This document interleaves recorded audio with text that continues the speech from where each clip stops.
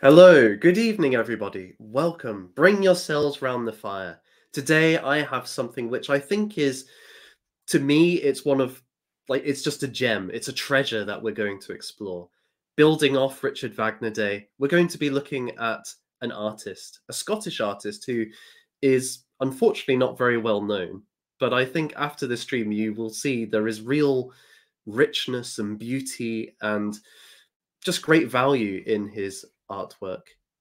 We are going to be looking at the paintings of John Duncan. And to help me do that, I have the wonderful, the indefatigable Ferro. Hello, sir. How are you doing? Good evening, welcome, and thank you so much for having you on. All the way around. Well, thank you. I was thanking you for having. Yeah, there we go. Anyway, well, it's a pleasure to have you on. Thank you for joining. thank you. This is something we've been kind of talking about for a few months, ever since we did Ruskin and Morris. Could you say a little bit about why Duncan is somebody that you find is important to talk about? So okay, my relationship with Duncan dates back to 15 years ago, where I am, as my wife will testify to, a notorious book fiend. And I love a bargain, and I love an Oxfam books. So for our American listeners, there are charity shops devoted purely to books. And I must say that the quality of these is often excellent. And I was living in Kentish Town at the time, which is kind of like near Islington. It's this kind of posh North London area. I was not living in a posh apartment, I'd like to say. But the Oxfam books in Kentish Town had some of the, it still does has the best art books in the whole of London, and some of our activities on a Saturday as to kind of poor 20-somethings would be to kind of check out the bookstore and have a dive through, and I found this beautiful blue book called The Symbolists. It was made in the 70s. And it was a kind of a summary of this rough group of artists called the Symbolist. Now, I had never heard that kind of word being used from an artistic perspective before. I got to say that my background, strictly speaking, I didn't do like art history or art at university or anything like that at all. So everything I picked up was from like self-learning, and also like a lot of BBC. Like I was a fiend for like documentaries and all that kind of stuff. BBC4 was the place to be, I guess. I'm telling you again, it was like I'm literally reminiscing about like the golden age of BBC. But, you know, from 2000 to 2010 had some great quality content. They were producing banger after banger of good quality art content, and I learned a huge amount. But during that entire time, you know, hundreds of hours watched, never heard about these guys beforehand. So I look into the book, and it's this kind of weird collection of artists spread across the globe. You know, you've got maybe a couple of pictures from Burne-Jones. You know, he'll be the most well-known artist in there. You've got Ferdinand Knopf, and again, like his paintings immediately kind of jump out to you. They're so kind of freakish but beautiful at the same time. You know, Gustave Moreau, etc. And one of the pages was devoted to John Duncan. He got one picture. He got St. Bride in there. I mean, that's a good picture to get in. I mean, yeah, exactly. And again, it just utterly leapt out at me. You know, it really stuck in my head. So anyway, I forget about it for a couple of years, and then I kind of start the YouTube channel eventually, and I wanted to do a series on the Symbolists, kind of going back to this book that I got, and I was like, oh, you know what I should do? I should like choose the best artists from there and do a bit of personal research on it, and then that's when I kind of dug into John Duncan. Now, you sort of alluded to this a little bit at the start, Nathan, but I genuinely believe that John Duncan is Scotland's greatest artist. I'm 100% behind. I'm genuinely serious. I'm not saying this because I'm a big fan of his. I think in terms of the quality of the work, in terms of the breadth, the depth, it is actually maybe one of the greatest crimes of the current artistic landscape that he has been totally forgotten. For example, if you were just to just do a Google search of Scotland's greatest artists. Let me just do this now. This is live research. You've got Macintosh on there, for example. I mean, I love Macintosh. He is not an artist. You know what I'm saying? He did a few little design bits. He's an architect, anyway. I mean, yeah, like David Wilkie's pretty good. And then, like, who else is there really? You've got like a couple of like romantic, like there's a bit of neoclassical elements to it at all. But Duncan is not on there.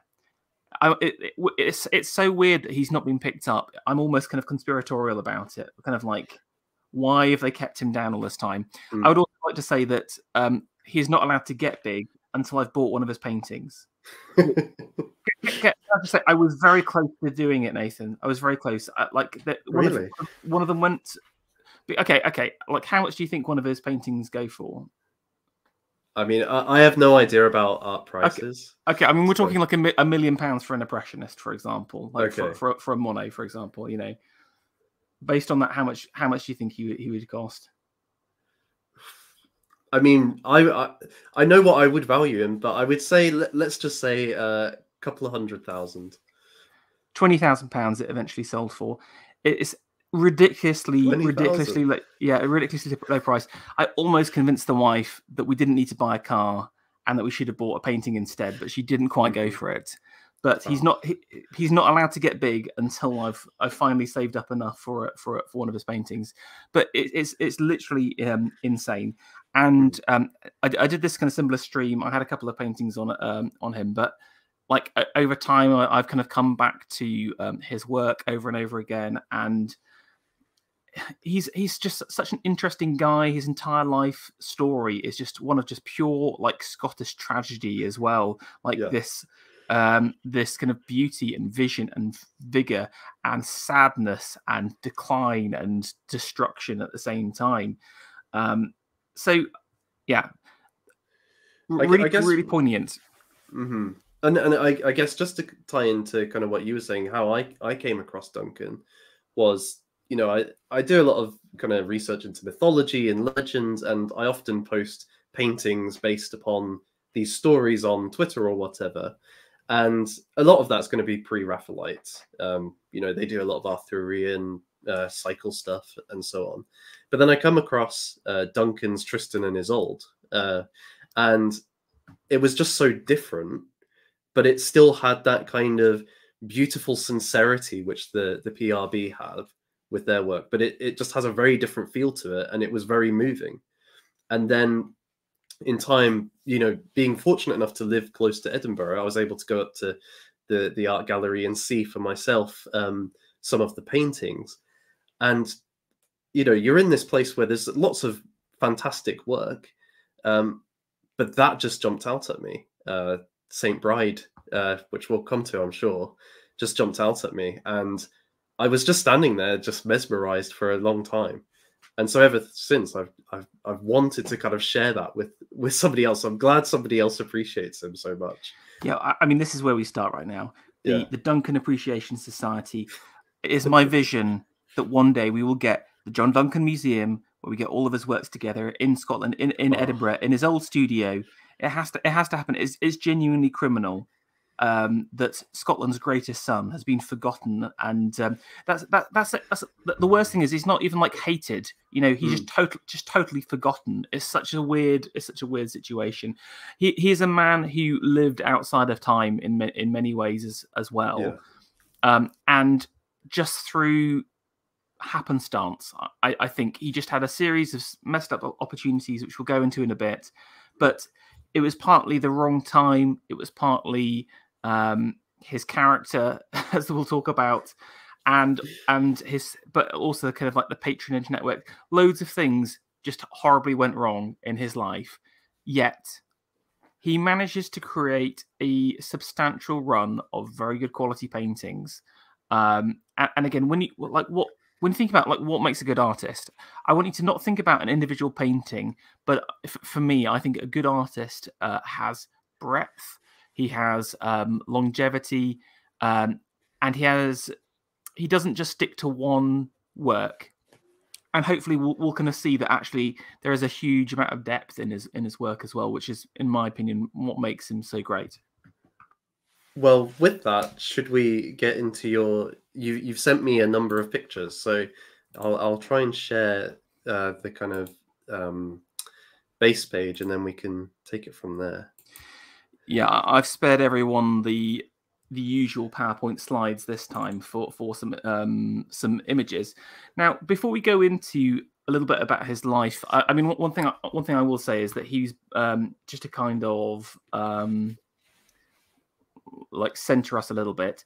He's born in 1866.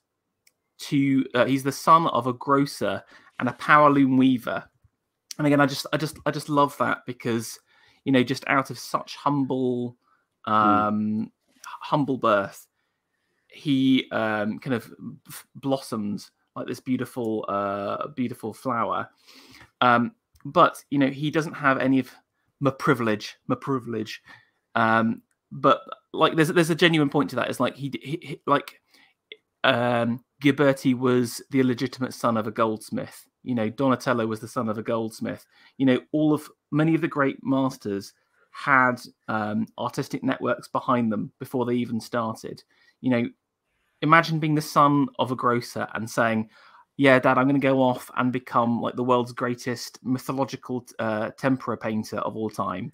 You know, he just wants his son to like flog aubergines for a tea for a pound. You know, so he obviously had these kind of early challenges. But I'm always brought back to, again, that it's going to be inevitable. There's going to be a lot of Ruskin in this, so apologies, Nathan. Don't apologize ever for Ruskin. Yeah, Ruskin talks about creativity in a generation, and he says that in any generation there's a set amount of creative people that are produced, and you can either find and use those people, or you can discard them. And I think that's a very powerful thing because, again, if you look at the history of artists, you've got many of these kind of, you know, like humble artists that just come out of nowhere. I'm thinking Turner. You know, he was sketching in his father's barber shop. I think even Reynolds as well. You know, another humble birth. So I think you do have these kind of creative families, and it comes from generations. But you do just have these men of brilliance that appear out of nowhere. But the question is, as a society, do we find and do we use those people? And John Duncan was not used by Scotland at the time, and we'll go into that later.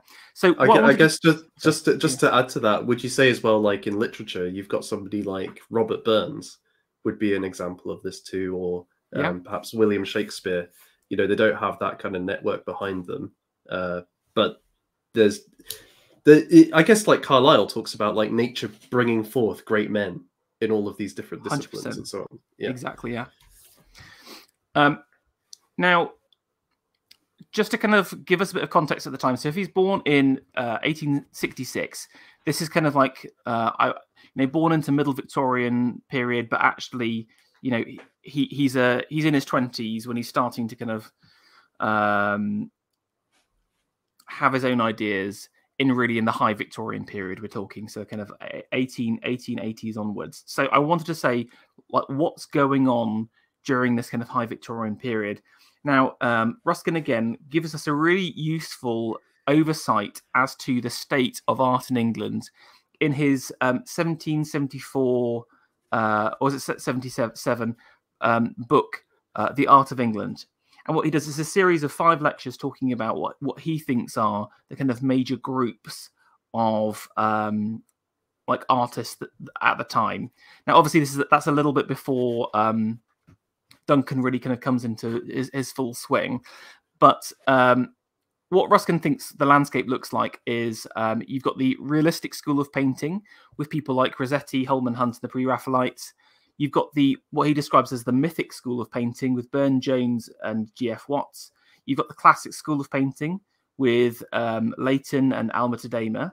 And then you've got 3 like lesser known areas. You've got what he calls Fairyland with a series of women illustrators. You've got Fireside, he calls the Fireside painters with John Tenniel. He did the Alice in Wonderland illustrations. You've probably seen that. Yeah. Mm-hmm. And then you've got the hillside with Copley Fielding, which is kind of like high Victorian landscapes.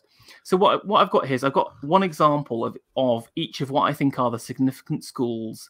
And can we start off with the realistic? So this is the one that everyone's going to be most familiar with. This is PRB, the Pre-Raphaelite Brotherhood. But like as much as I think the PRB are, it's tired sometimes, it's overplayed, but their significance is so fundamental to the 19th century. I really think you do not know how big their impact was on a global scale, and how early on as well. So this is the first painting. This is from the realistic school.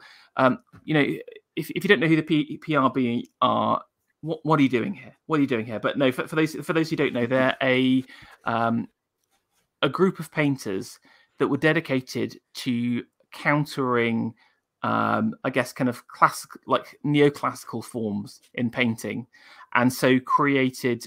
They wanted to kind of go back to like a high Renaissance just before Raphael was born. So kind of think about the 15th century Italian painters, and I guess part of that was about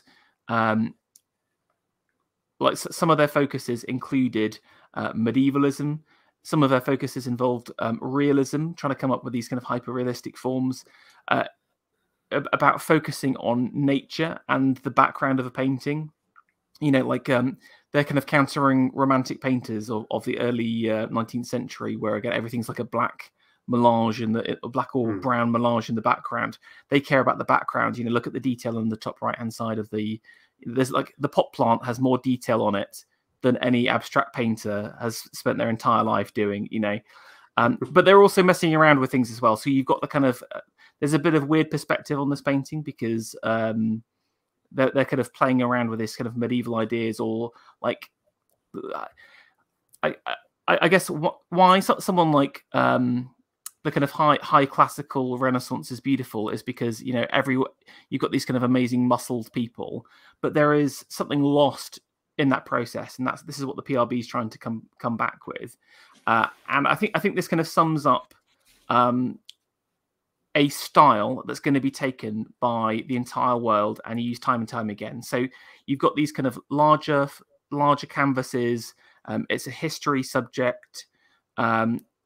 You've got a large cast of characters. Many people are in profile. Can you see almost everyone's in profile, as opposed to kind of head on or in 3/4. But most importantly, there's none of these kind of Renaissance poses. I'm very much against contrapposto. This will annoy many artists. I hate contrapposto. It's such a fake thing. No one in real life contrappostos unless you're like doing a selfie for Instagram or something like that, or doing a photo.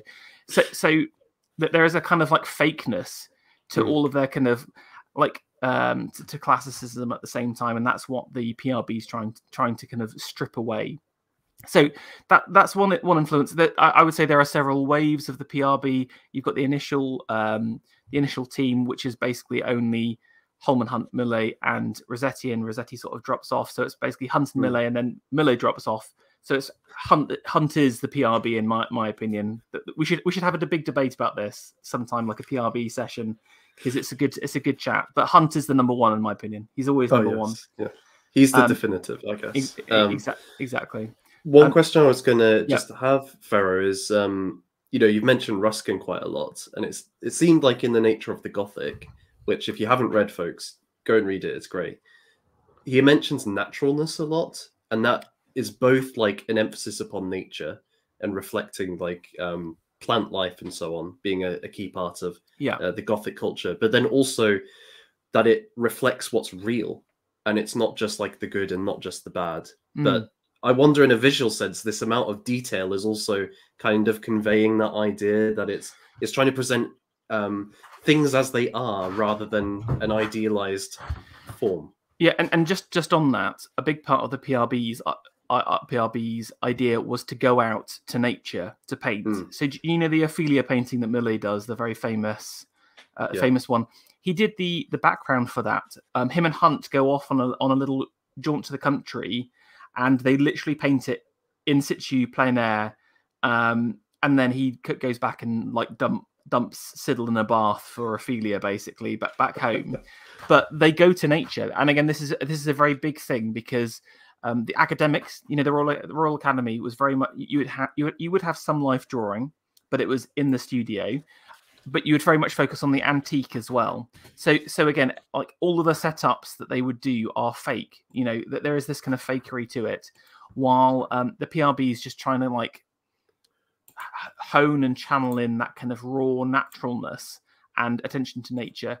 I mean, regarding Ruskin and the PRB, I mean, Hunt insists that he never like was that influenced by Ruskin.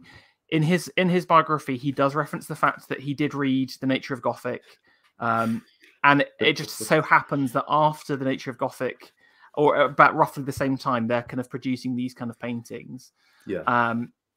Like if you zoom in, like he paints every single leaf on this. It's just the level of detail is insane. Let's see if I can do that. Early Millet is just like off the chart. It's kind of like autistic painting in some way because it's just like just almost too much detail. You have to do it in your own time. I think just like just try and get a high quality picture and just see spend some time in the background of some of Millet's early paintings. But let's just say that there was a zeitgeist. You know, there was a movement in the time to focus on nature again, and I think that's true of Duncan's work as well. Yeah. Keep this in your head because you'll see this kind of style. Lots of portraits. Profile style pictures. Very Duncan-esque. So in terms of the phases, you've got that kind of initial phase, then you've got like I would say kind of Burne-Jones, and then you've got like the kind of arts and crafts, and then a few stragglers, and like Waterhouse, in my opinion, is like the last inheritor of that. And Waterhouse goes again quite late, up until like the 1910s, 1920s even. People think he's like a Victorian, but he's really not. So, you know what? Actually, you've been posting. You've got to follow Nathan on Twitter if you haven't already. But you've been doing some really good like third wave PRB posting. I'm just trying to think of some of the names now. It's like is it Arthur Davies or something like that?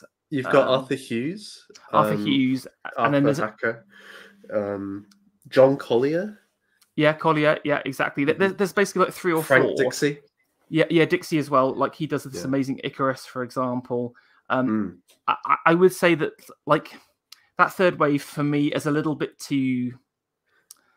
It's a little bit too lame sometimes. It's kind of like your saccharine, super romantic medievalism. I mean, I do love it, but at the same time, it's kind of just like, oh, this is just it's just so idealized at the same time.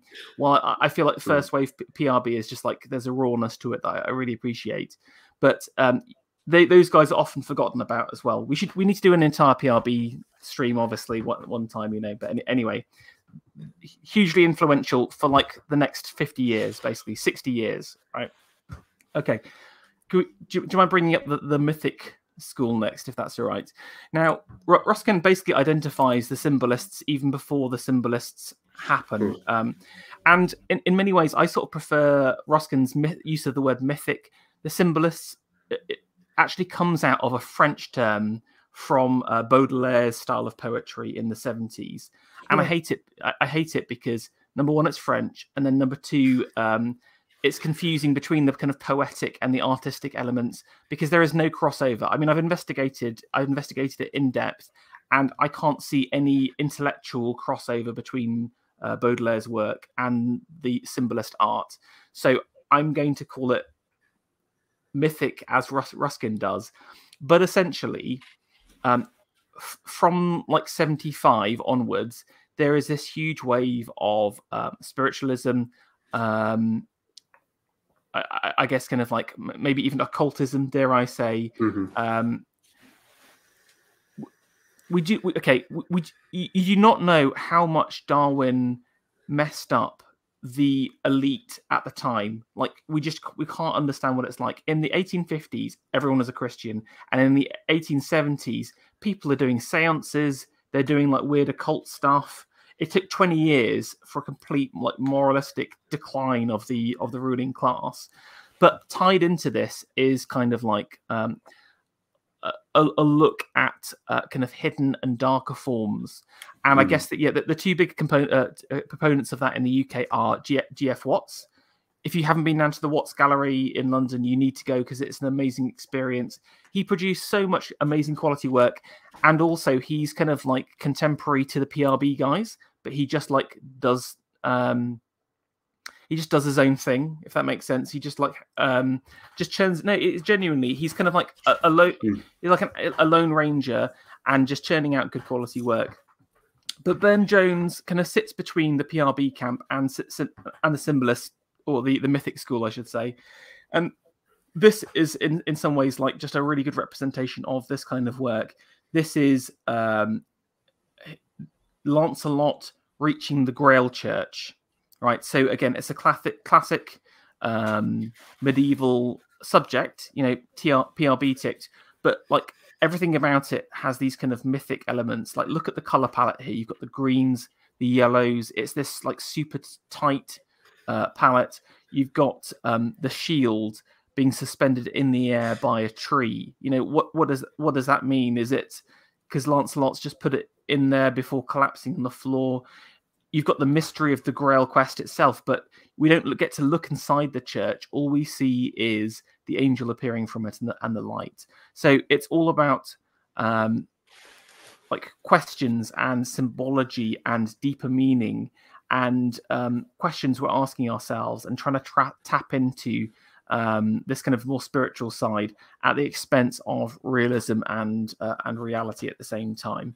And like I said, this kind of mythic symbolist school, because it wasn't a group of people like the PRB was, it never had the same kind of success, and it was never recognized as like a cohesive group.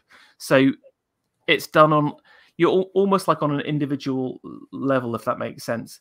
For example, I know that Knopf was heavily featured in many of the art journals of the time, right? He actually went to England to kind of like show his work to people. But again, he sort of acted like a lone ranger in many ways. But I'm sure that a lot of these guys are influencing Duncan. So, would it be just for clarification, because you mentioned Waterhouse earlier, and as a kind of last PRB, he does a lot of Arthurian-based kind of paintings. The subject matter is mythical. So why wouldn't he count as a mythic painter in that regard? I mean, all of these terms, there is some fuzziness to it, but where I would say that Burne-Jones always has this kind of mythic edge to it is around the deeper symbolism. Like when you're reading a Waterhouse painting, everything is as it is. You know, here's a bunch of nymphs succouring in someone across there, or here is the Lady of Shalott. You know, was it floating down on the boat, for example? Like, he doesn't include mysterious and intriguing things in his paintings. He also doesn't change his color palette that often. You know, everything is real. He's focused in reality. He's anchored in reality. While Burne-Jones he's like seeing a different plane of reality itself. You know, he's seeing it like an in-between land that no one else can see. And only there is meaning behind it, but only he knows what it is. And maybe he's putting in some stuff that he doesn't even know. Same thing with like Knopf, for example. Knopf is obsessed with like the colors blue and yellow. If you see all of his works, they're all like tied and noted around that. If you just type in Ferdinand Knopf, cheetah sphinx,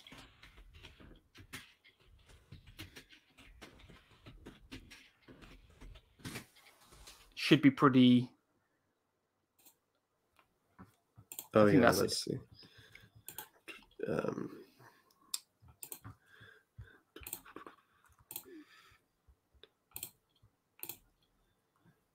Is this the one?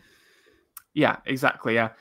So again, it's like, it's a really weird painting because like it's a depiction of the Sphinx and Odysseus, but it's almost as like lovers, or why are they hugging in a different kind of way. Look at the color palette again. It's almost like this is not real. There is a kind of a ridiculousness to this, almost like this is Dada or surrealism before surrealism existed. What's the significance of the two pillars? What's the significance of the writing in the background? There's all of these like hidden meanings that have been added in for a very specific purpose. So that's how I would demark it. While I feel like Waterhouse is pretty straightforward with the reading, I mean, I love his work, but there isn't depth beyond it, if that makes sense. No, I get that. It's almost, these paintings are trying to get to the essence of what's being, like the essence and the form are combined together. Exactly. Whereas a Waterhouse is just the surface level story. Which is really good. And again, like I sometimes it's nice to kind of just have like this is a beautiful rendering of a story at the same time. So I obviously lean more to the symbolist side in the stuff that in the little artistic endeavors that I do, but I'm a big fan of Waterhouse, even though again he's quite poo-pooed nowadays for being chocolate box artist or whatever. Yeah. So the third school that's worth talking about is this kind of the classic school. Interestingly, the PRB was essentially an assault on the Academy and the popular art of the time. And interestingly, like Ruskin is also he is also assaulting the artistic establishment when he writes Modern Painters. So and that's just before the PRB launched on the scene. So there are these two big blasts against it in the 50s, but by the 70s, by the time the 70s come around, the Academy has two new champions. They've sort of initially the Academy just absolutely hate the PRB for the first like 10 years, and then like Queen Victoria's like, actually this is pretty cool, and then everyone's like, okay, yeah, Millet, you can come in, you're a pretty cool guy. Hunt, you can still like you can be on the borderline or whatever, and that's it or whatever. They sort of grudgingly accept that he's not going anywhere, kind of thing. That's cultures downstream from power there, I think. Well, exactly, yeah. Do you not underestimate the power of Victoria? But in the 70s, there starts to, like, the Academy reacts to the PRB, if that makes sense. They take in a number of lessons. So, for example, the attention to detail, the focus on realism. But what they try and do is to explore more of that kind of traditional, from their point of view, classical themes, basically. So imagine, how like the PRB is obsessed with the medieval period. This kind of classical school's obsessed with the Romans, the Greeks, the Egyptians at the same time. And so the two biggest proponents of this, I would say, are Lord Leighton and Alma Tadema, both most excellent painters, and what they're trying to produce are things like these large historical pieces. I mean, these canvases are very big, but in some ways they are sort of reacting back to that Millet painting that we saw beforehand in terms of the format, in terms of this kind of configuration of people, I think. And again, look at all of the detailing on the flowers, etc. You wouldn't have had this, you don't get this in a Reynolds painting or in an early academic romantic painting at all. So this is pure, like, the Academy takes on the lessons of PRB and fights back. This is actually the discovery of Moses, by the way. So biblical themes also very popular, and I love this. You can see here, there's Moses being paraded in his woven basket there with the daughter of the Pharaoh on a sedan chair. I think it's just a beautiful moment. And again, just like the look in her eyes as she kind of looks down. I mean, this is quite late, actually, 1904. But we got to, like, again, in our modern messed up view, we forget that the Academy is like the Academy is art, right? We all think kind of the PRB is like, that was what was kind of everyone was talking about, and the answer is like, no, they're not. They're talking about these guys, basically. They're talking about whoever Queen Victoria buys, and she's buying straight from the Royal Academy, and she's not buying from the PRB. Interestingly, I think the only reason why the PRB survived was because of a new patronage networks from the new bourgeois, from like mill owners, the satanic mill owners.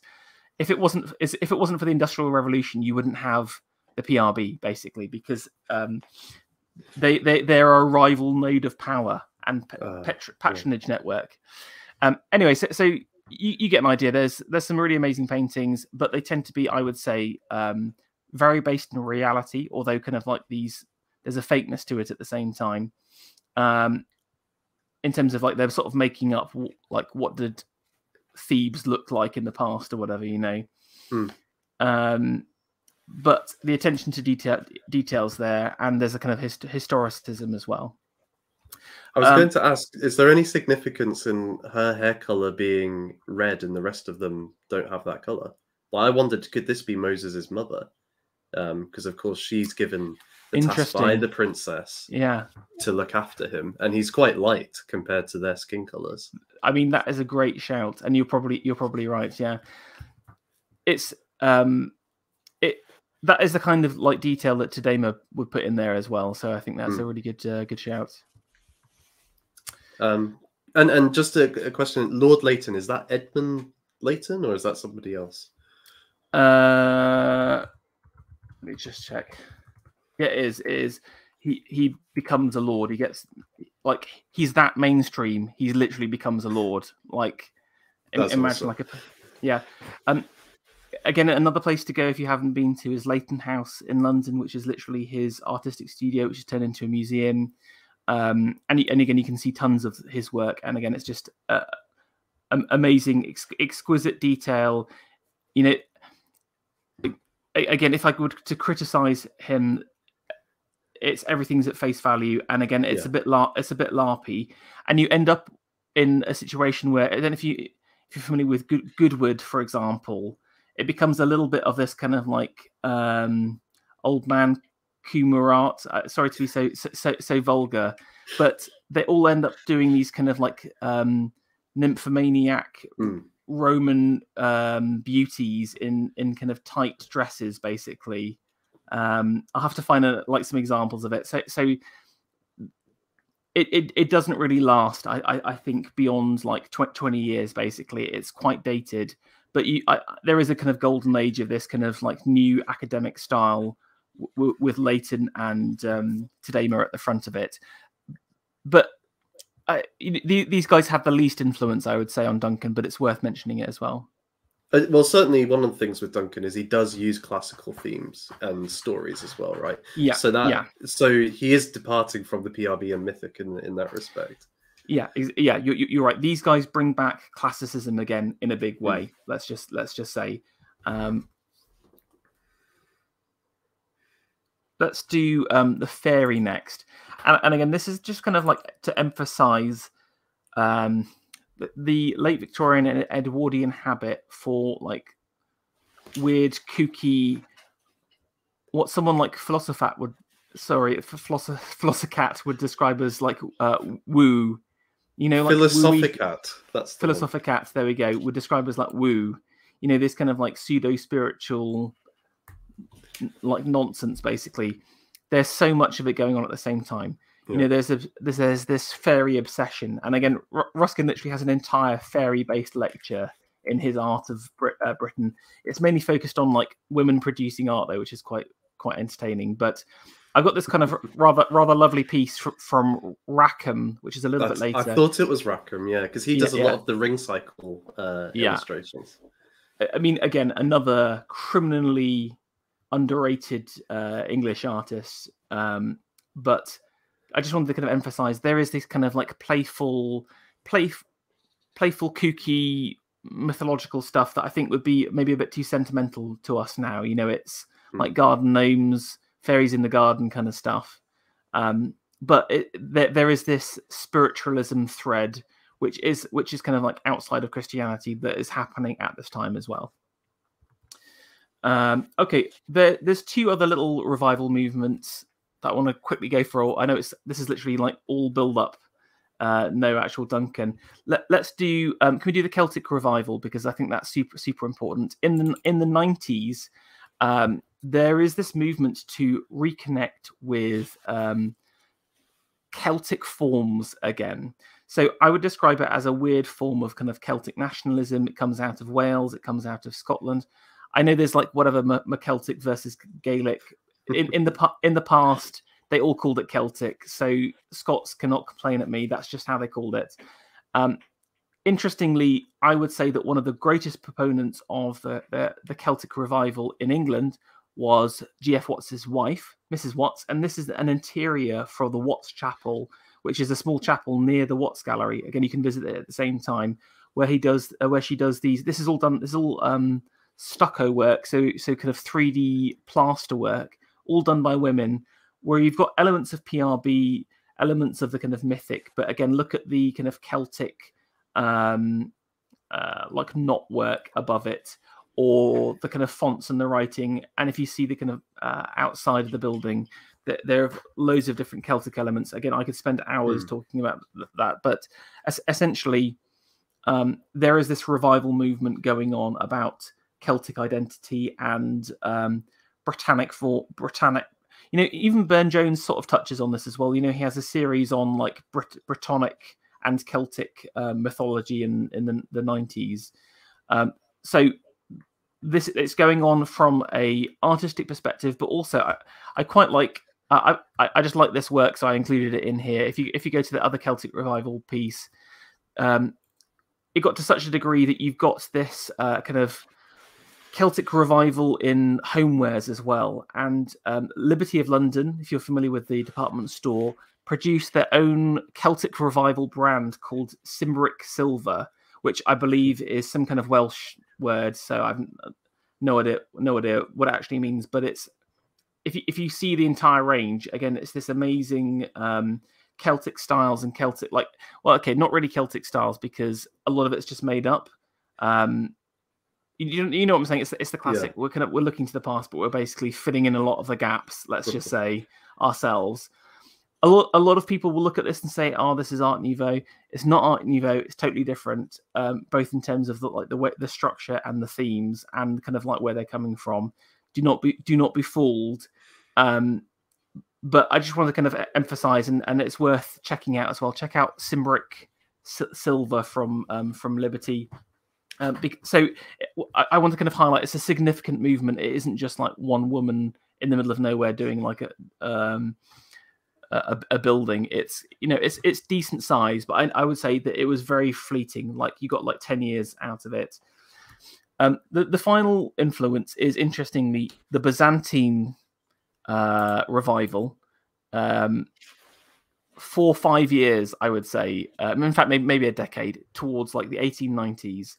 There was this new Byzantine revival going on. Interesting. Okay, randomly in the kind of, as part of the kind of Catholic. What's the legislation again where we allowed Catholics to be alive? The Toleration Act. Yeah, exactly. It's sort of tied into this. This is Westminster Cathedral, so this is the London Cathedral for the Catholics. Why did the Catholics decide to do a Byzantine building? That's the question. This is a Byzantine revival. You can see the kind of polychrome work. Look at all of the domes. It's based on the Hagia Sophia. Really, really random when you think about it, that the Catholics are aping the Orthodox style. Just don't think about it. Just go with the flow, because it's a brilliant building. But there is this kind of Byzantine revivalism as well, and that's something that Duncan specifically, he literally writes down. Oh, I need to go back to like Byzantine frescoes at one point, basically. So that is that kind of undercurrent thread.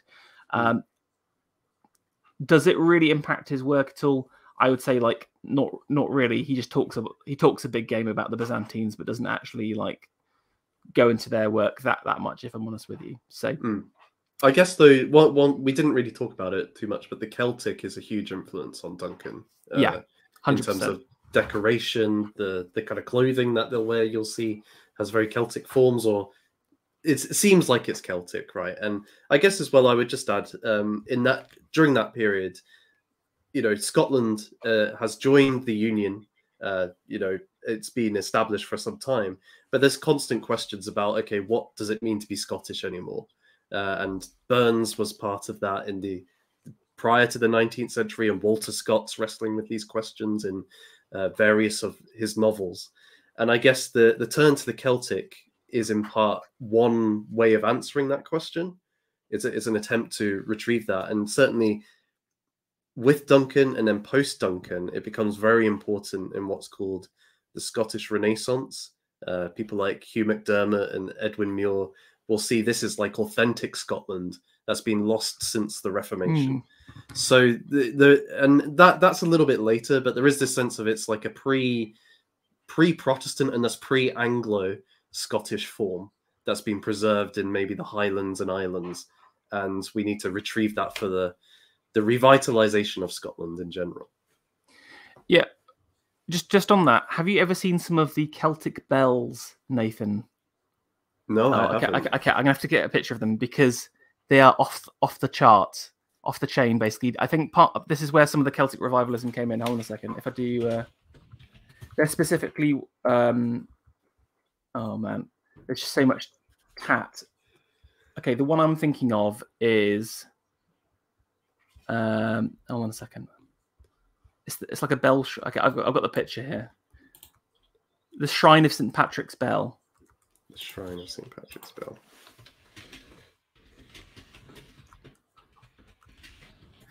And I think it's the rediscovery of objects like this that kind of tapped into some of the Celtic revivalism. Is this the one? This is the bell. So again, if you look at all of the knotwork at the top, I mean, you'll be interested to know as a Lord of the Rings fan, I'm 100% sure that for the elves, in the Jackson film, they heavily borrowed from some of the ornamental forms, but there's only about like 10 pieces that come down to us from this time. This is 10th century, 900 AD, so relatively like later than you think. The Celts, you think, oh, it's Anglo-Saxons by this time or whatever, but in Ireland and in parts of Scotland and in some of the islands, this kind of style still remains, and some of it is just so exceptionally beautiful. I wish there was more. I wish we had more of this stuff. There's a couple of like croziuses, the kind of sheep's hooks or whatever the priests would have.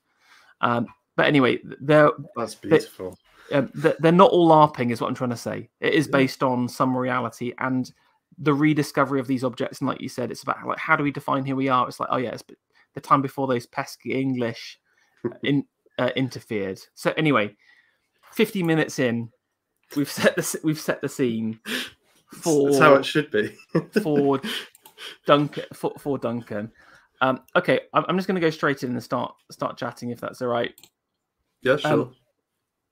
I would say that Duncan gets recognised as being pretty good at drawing relatively early on.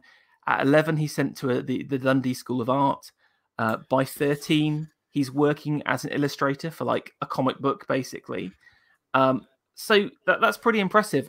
But he doesn't really produce any substantial works until literally his 20s, I would say.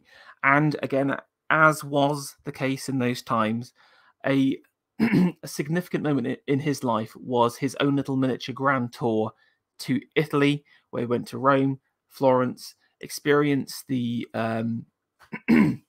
Renaissance masters up close for the first time. And I'm 100% certain it is that point where he had a significant change in his style and the way he worked, because I don't know if you knew, I've mentioned this before, but he is, I would say, one of the greatest modern egg tempera painters. So for those who do not know or do not paint, painting is effectively the depositing of pigment through a medium. So you've got your color, aka pigment, which in those days was ground up something. It could be a mineral or it could be a bug.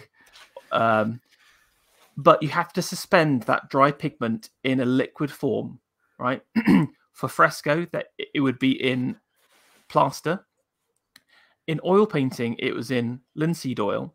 But oil painting comes relatively late. It's kind of like I think a 15th century innovation from, if you think of the Flemish primitives like Van Eyck, etc. You know, the Flemish Renaissance or whatever. They kind of bring us oil painting, and it's adopted by the Italians.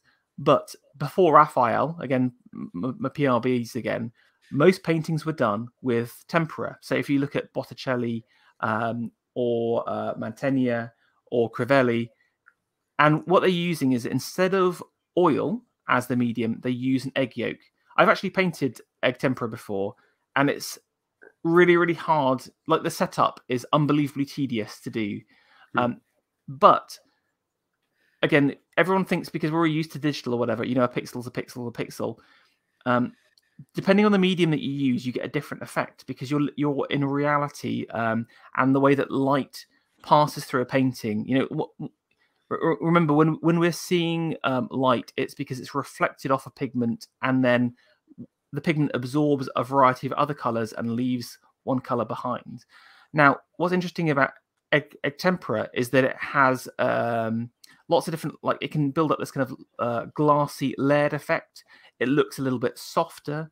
It looks a little bit brighter as well. So even just the medium that you have gives you a certain kind of effect on your style, if that makes sense. And I can't think of any other significant 19th, and I know a few 20th century tempera painters, but he is the great. He is the great. And I'm sure of it. I'm sure it's because he went to Rome and was like, these guys before Raphael were pretty amazing. I'm going to become the world's greatest tempera painter, basically. So in terms of his actual approach to painting, he was a true pre-Raphaelite in that respect. Yeah, exactly true. Like Millet and Hunt, they're all painting in oils. You know, I mean, when you really dig down, I don't want to do them dirty, but if you look at the initial ideas that they purport, you know, they have their kind of little statement, etc. You know, their little manifesto. They don't really do any of it at all. You know, it's just all nonsense, and they just kind of like it. The thing is, it's just like a moving feast. You know, they start off with something and it grows into something, but that it exists at the same time. But I think it also shows as well, Duncan was very serious about his craft. It wasn't just the effect. He's thinking about the actual process of producing a painting as well. And he kind of throughout his life, he's debating how he can change that or improve it, or trying out different effects. He's not just trying to create an image, is what I'm trying to say. He's interested in the whole thing. Yeah, exactly. And maybe that takes us into our first work, which is the Orpheus triptych. Now, again, I made all that big deal about egg tempera, and this is in a watercolor, so, you know, classic Pharaoh move there. But this is, so he's born in 66. This is 34. I mean, one thing I would say is that despite that entire kind of like childhood of like artistry, like I said, no significant work come down to us. I don't know why that is, and maybe again, researchers need to kind of dig into that more. But this is all often cited as his kind of first breakthrough work. So if he's 34, then we're talking. It is almost like the 90s, isn't it? 1890. So what's going on in the 1890s? Well, you know, we've got other avant-garde movements coming through, like the secessionists in Austria, and you've got like impressionists and post-impressionists, all that kind of stuff. What's interesting for me about this is the subject. So again, we talked about how PRB just love classical and historical themes. They love medieval. But this is actually a classical theme. So the story of Orpheus. He descends to the underworld to try and bring back his GF, Eurydice, who dies from a snake bite. And he, what you can see here on the left is Orpheus lulling Cerberus into sleep with his amazing playing. He's also semi-divine Orpheus. He's badass on the lute, and has the power to make people sleep and cry or whatever. He can make animals do what they want actually with his lyre. And then in the middle scene, we've got him speaking to Hades and Persephone, and he tells his tale through the power of music, and it moves them so much that they strike the deal where Orpheus can take Eurydice out of the underworld, but if he looks back once during that process, he loses her forever. So it's kind of like he gets the chance of doing it. However, right at the very end, you can see on the right-hand side here, the triptych, you've got literally at the river Styx, where he's about to board with Charon's boat. He has a moment of doubt and looks back and says, I want to check that she's there. And she's stolen away from him. Can you see there at the bottom? There's Eurydice being grabbed away. What happens next? Well, you can see from this, there's kind of like a little post scene at the bottom. Orpheus's head on a lyre. It's again, this is a classic symbolist form. If you look at Knopf does a version of this, for example, which is amazing. So this is why I'm sure that Duncan's kind of looking at the other symbolists. I think Watts does, and Orpheus as well. The secessionists are obsessed with the Orpheus, like McClimt, etc. So this is a really beautiful piece. It's not really what I would describe as classic Duncan, but it does kind of show that he's able to work in different mediums. He's able to work at different styles. But this is a very complete and deep piece for like a relatively early work. I was just going to add two things to that. One is I think you can see that he was a comic book illustrator beforehand, the way it's set out. You know, you said there was that little like post credits scene. Yeah. You could see this in a comic strip in a sense. That's a really interesting point there. Yeah, actually, like, and the use of framing on the left hand side. I really love he's framed the right hand side triptych with another image. Yeah, which is really cool and really unique. I hadn't seen that anywhere else. So it's quite clever. And yeah, the only other thing is because some people might not know the Orpheus story, but if you know Tolkien and you know the story of Luthien, she sings. Beren, her lover, is killed. She goes to the halls of the dead, and with her song moves Mandos, who allows Beren to come back to life. But there's certain conditions on it. You can see it's very heavily taken from the Orpheus story. Tolkien taking good Greek mythology there. But is it worth saying as well, like this piece you mentioned it as a mural. It was meant to be in like student flats, in terms of where it was made. Like do you want to talk about that?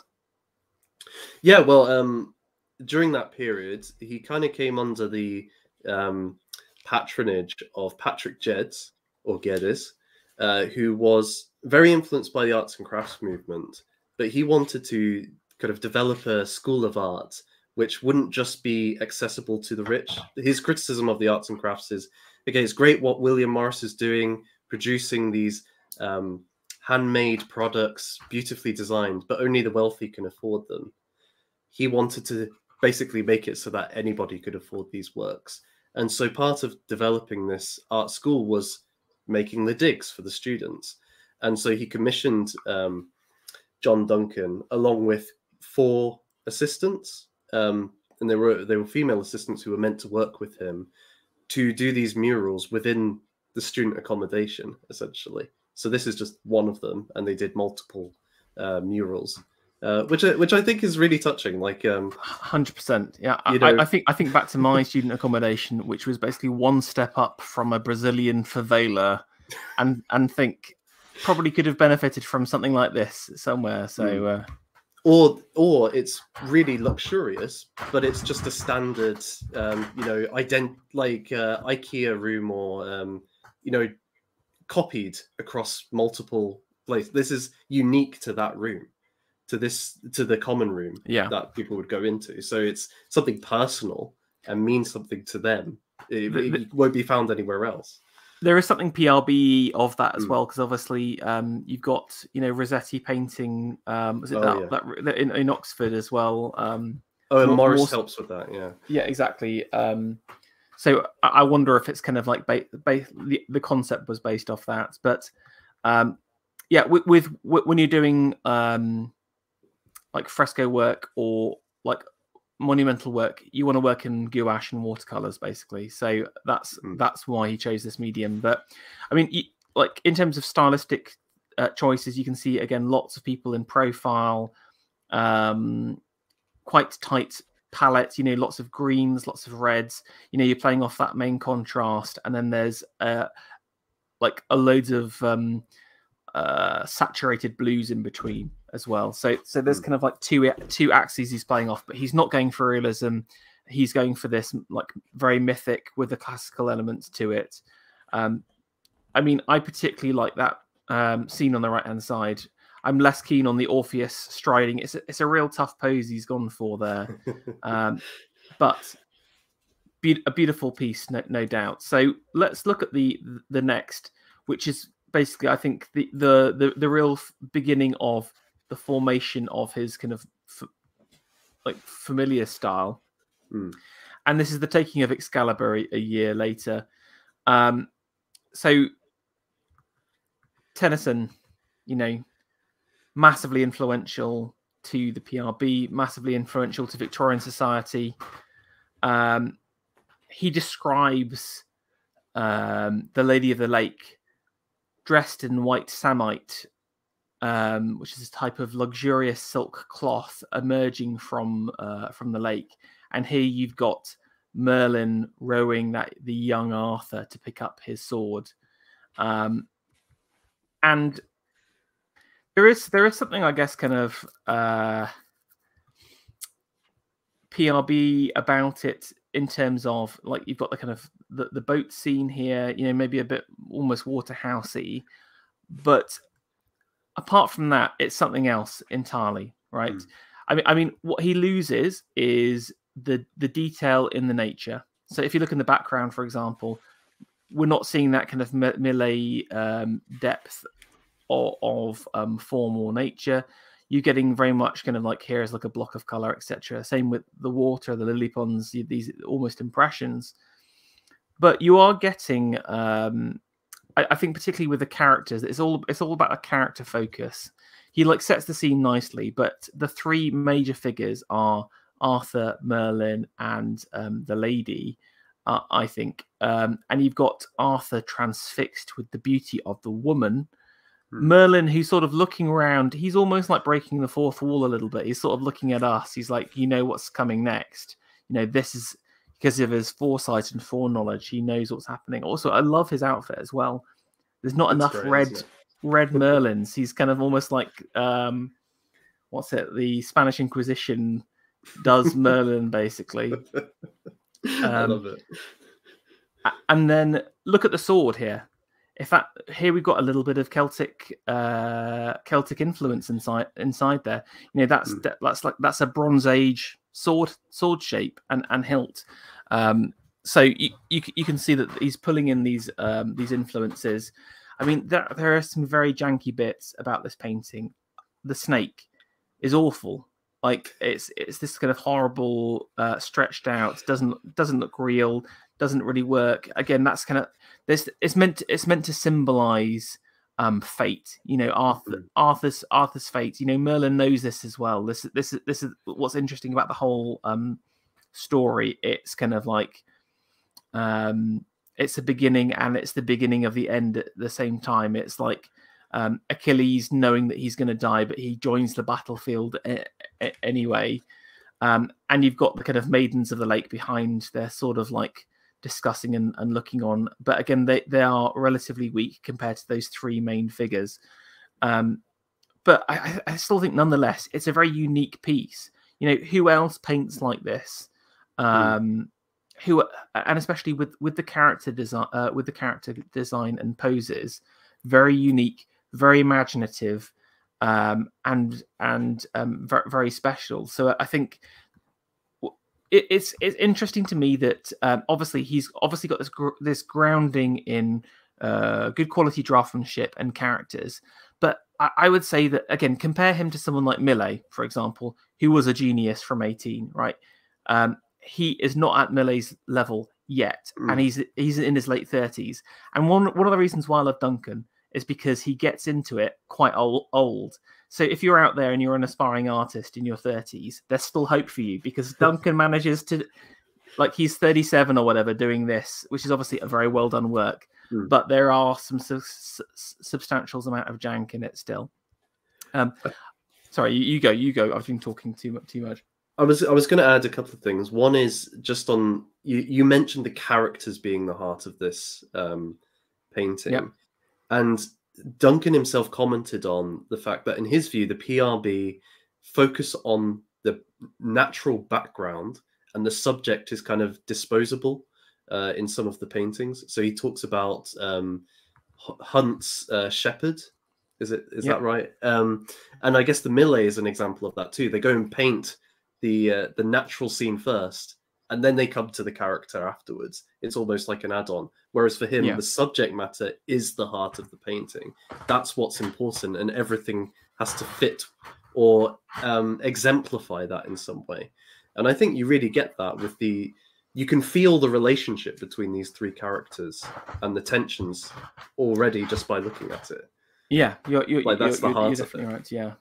The other thing I was just going to add was that the Lady of the Lake, you can read her as the Lady of the Lake. She could also be Morgana, who is an antagonist to Arthur, but also a helper at various points. And the very fact that the way she's holding the sword, usually when you see the Lady of the Lake holding the sword, she holds it in such a way that it's easy to take. But it's pointed towards Arthur, and it's almost like, is she taking it away from him?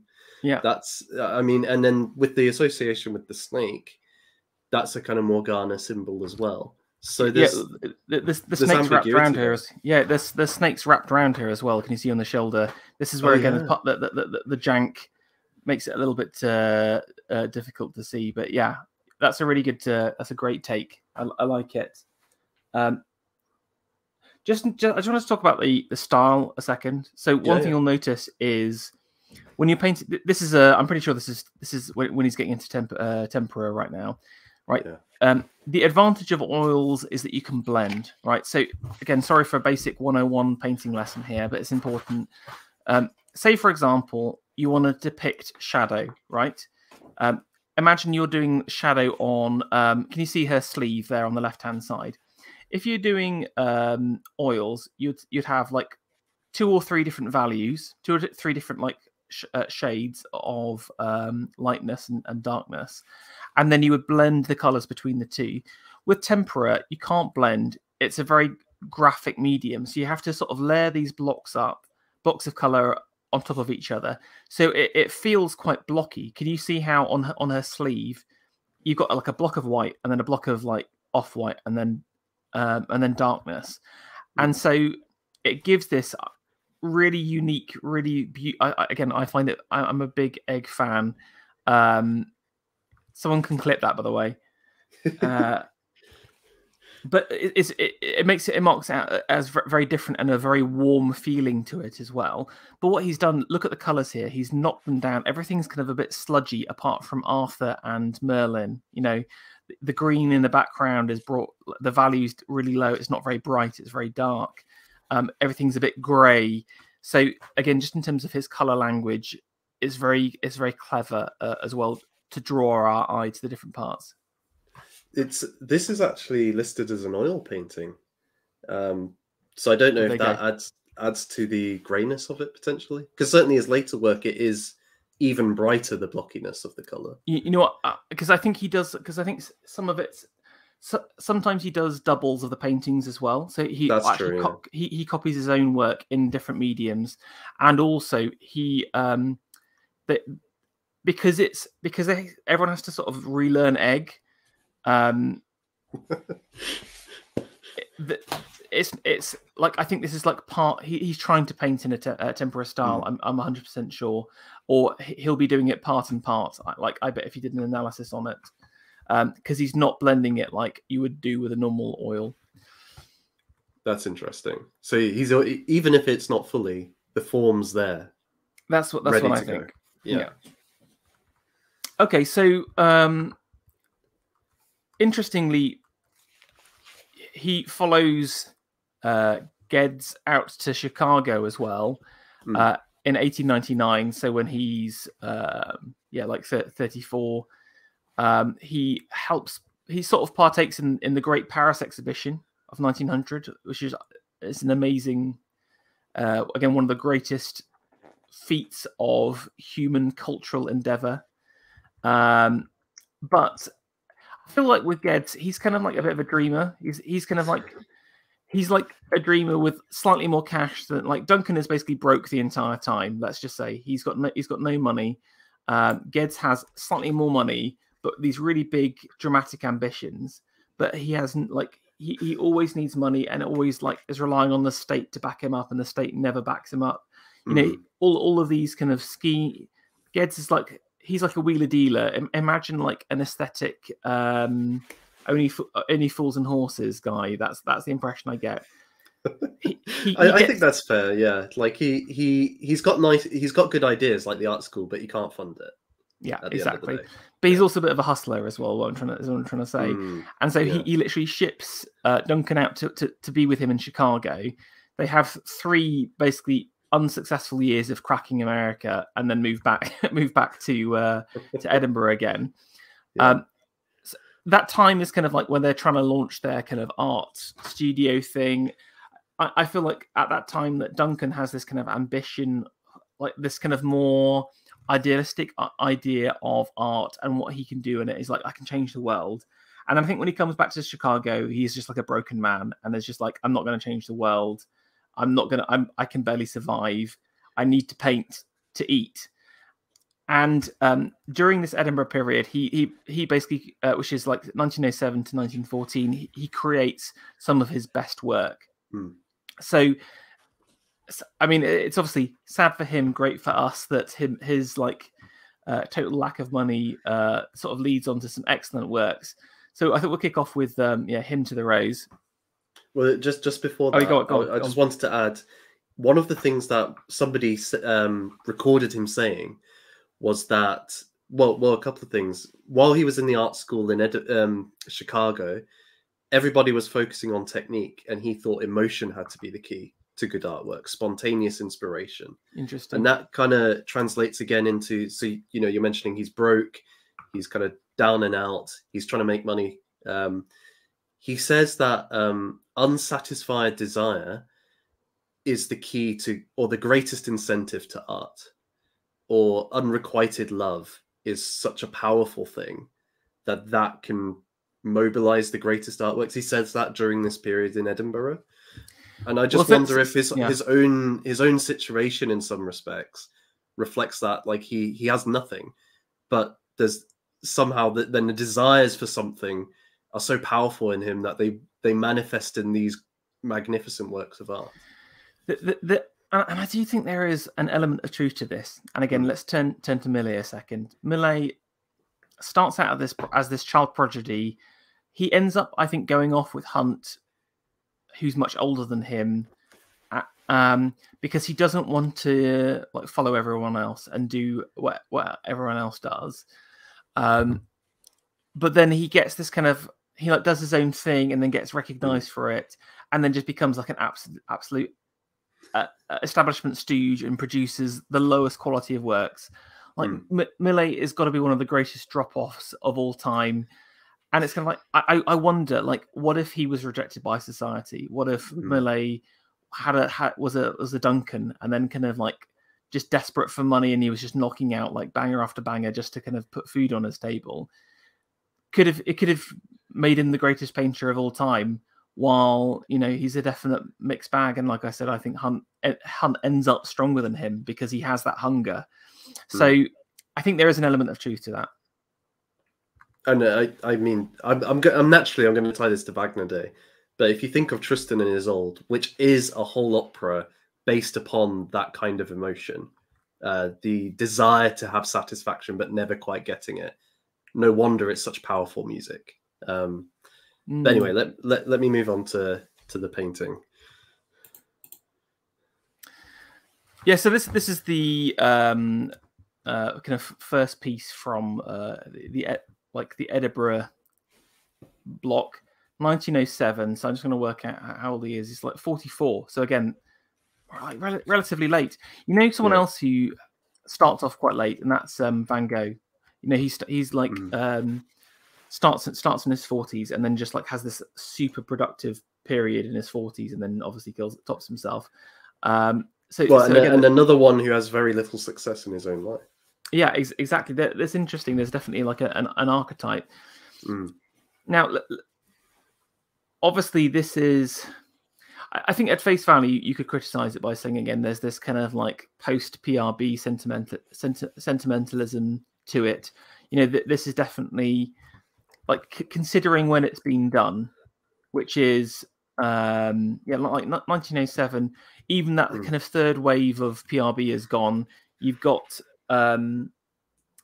like Waterhouse is knocking around, so it's like him and Waterhouse are the only ones left producing this kind of work.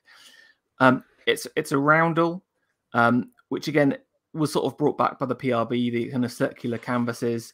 You've got a bunch of girls singing a hymn around a rose, but there's some interesting stories going on. So you can see on the right-hand side a mysterious woman looking in, and you know she's kind of been knocked back.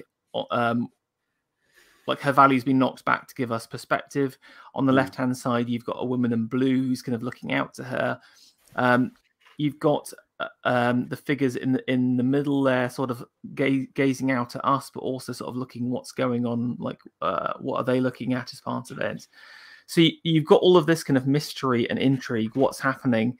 There is a swift, I think, which is floating above them, a bridge behind them. You know, this is where the symbolist elements come in. What's the meaning of the swift? You know, he's put it in there for a reason. It's a really specific place. It's not to fill space. That swift has to have meaning.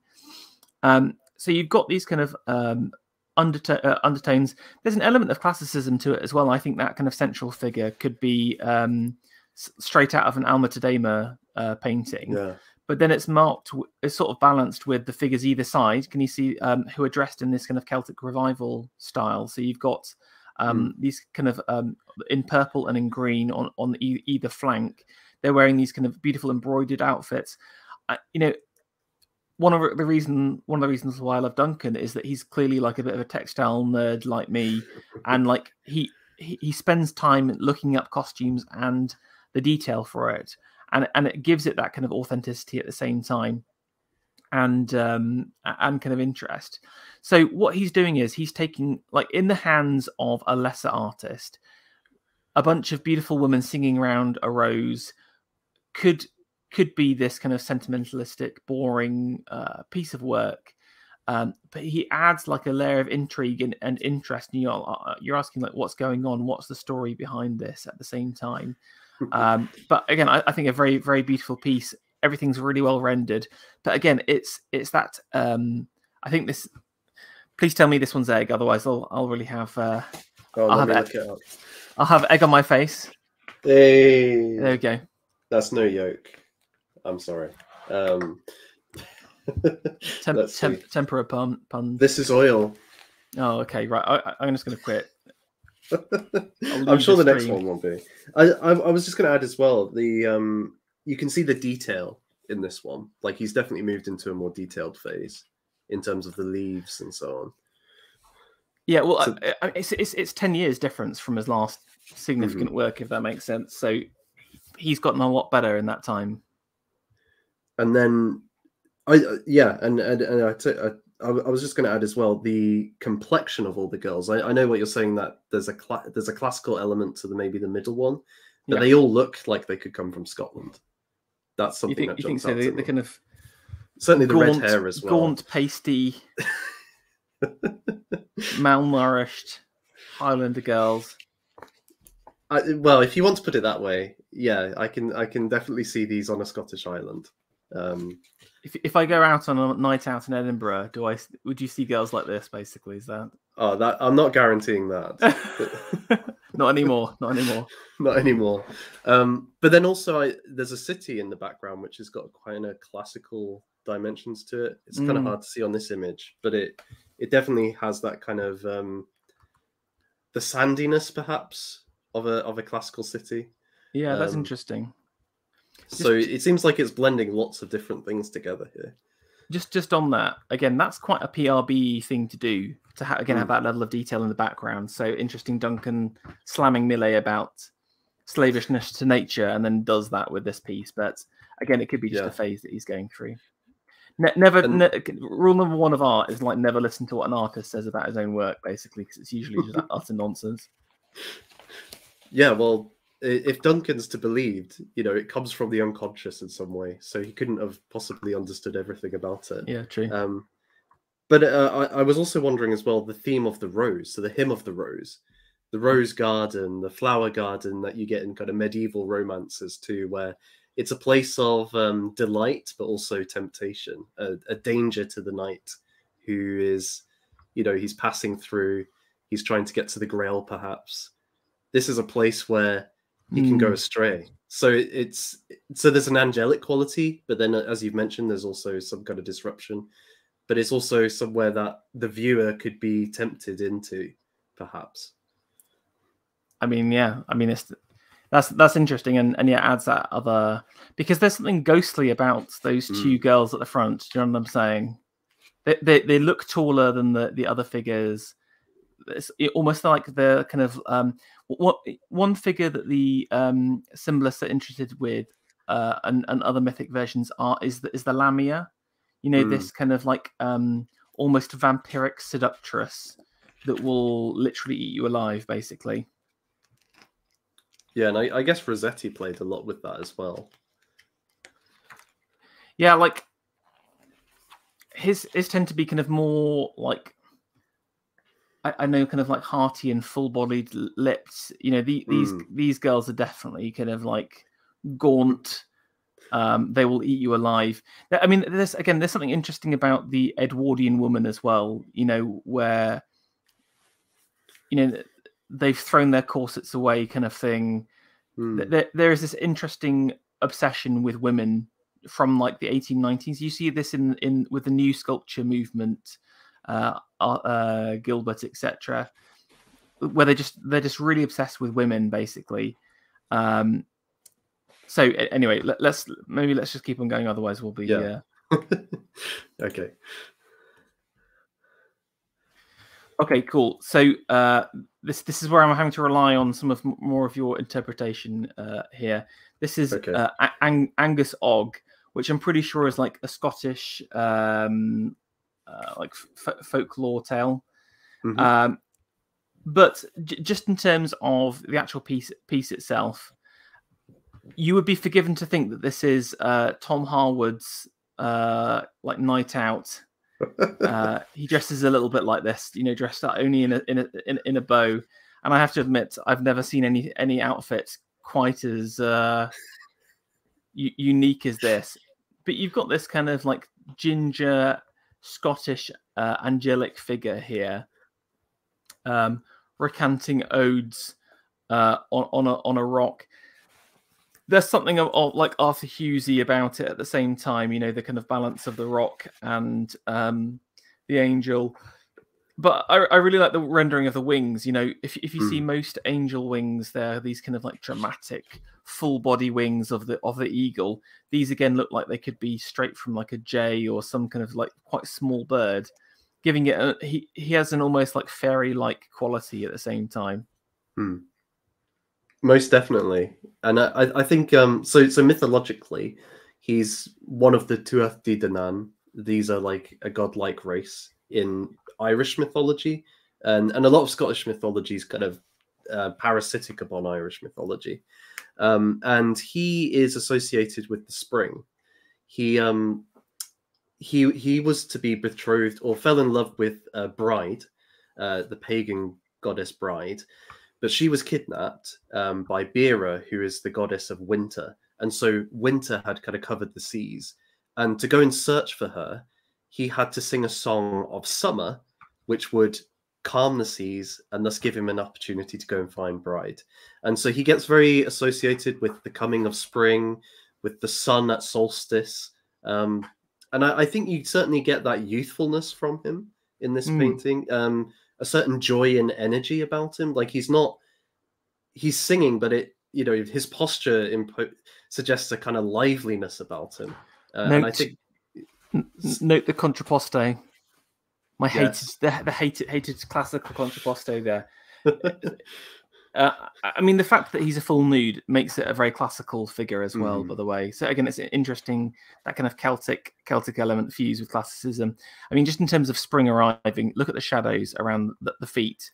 The sun is coming from behind him. He's almost like bringing in the light of spring, and you can see that rock in front of him like darker. So it's quite clever. It's kind of like, I'm arriving and spring is here. That's a great point. Yeah. It's quite loosely painted though. If you look at the rocks and stuff, there is a bit of detail here, but again, nothing like that kind of Millet style. I would describe this as an interesting novelty, but not one of my favorites. Although, I mean, maybe I'll try that look one day and see see what Essex thinks about next going conference. around. Yeah, exactly. Next conference, I'll just drop this look. I think we'll be happy. Oh, he'll be ecstatic. But I think I agree with you. It's not like one of my favorites, and I think in part because his later stuff brings that beauty and ideal.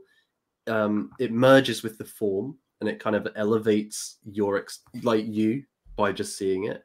And I don't get that from this image. If anything, it kind of makes me feel a bit ambiguous about it. That's just my response to it. No, definitely. Yeah. Okay. Let's move on. That one was 1908, and that was another oil, by the way. I'm just gonna not mention the egg element anymore. I'll tell you when the tempera comes up. Okay, thank you. Okay, I'm basically going to be relying on you on all of the mythological reasoning behind some of these, Nathan. But this is Heptis bidding farewell to the city of Ob. I can't talk much about the story itself, but in terms of the painting, again, that you're obviously kind of seeing this quasi like hippogriff, half horse, half griffin mount with this beautiful alabaster woman riding on top. You've got this, she's obviously saying farewell to the city. You've got the island down below. I think for me, the strengths of this painting compared to the previous one are around some of the imagination and creativity. Like when I think a lot of mythological creatures today we're sort of stuck in this kind of like 70s Dungeons and Dragons rut of like boringness. That we're a slave to reality. And for example, I'll give you an example of this. The Harry Potter, those winged skeleton horse things or whatever, just look rubbish. They look rubbish. While you can see here, this creature is just absolutely wild. You've got these horrible, they're almost kind of shiny, polished limbs at the back, but they're obviously, he's well studied both,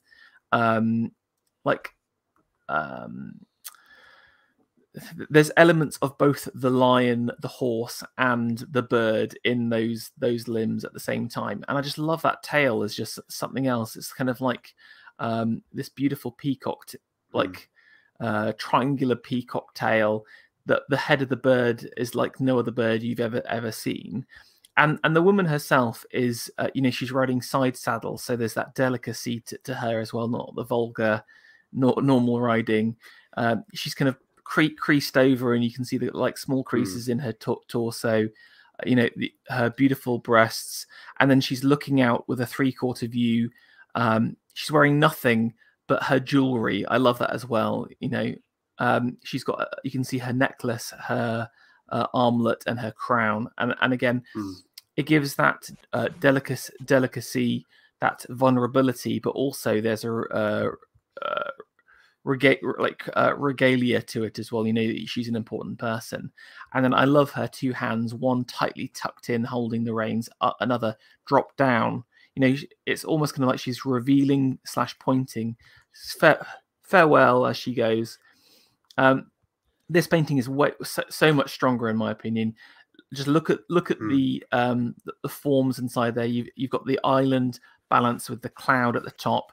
Everything fits perfectly. You know, I think this is basically his first masterpiece in my opinion. You know, this is a very good quality work.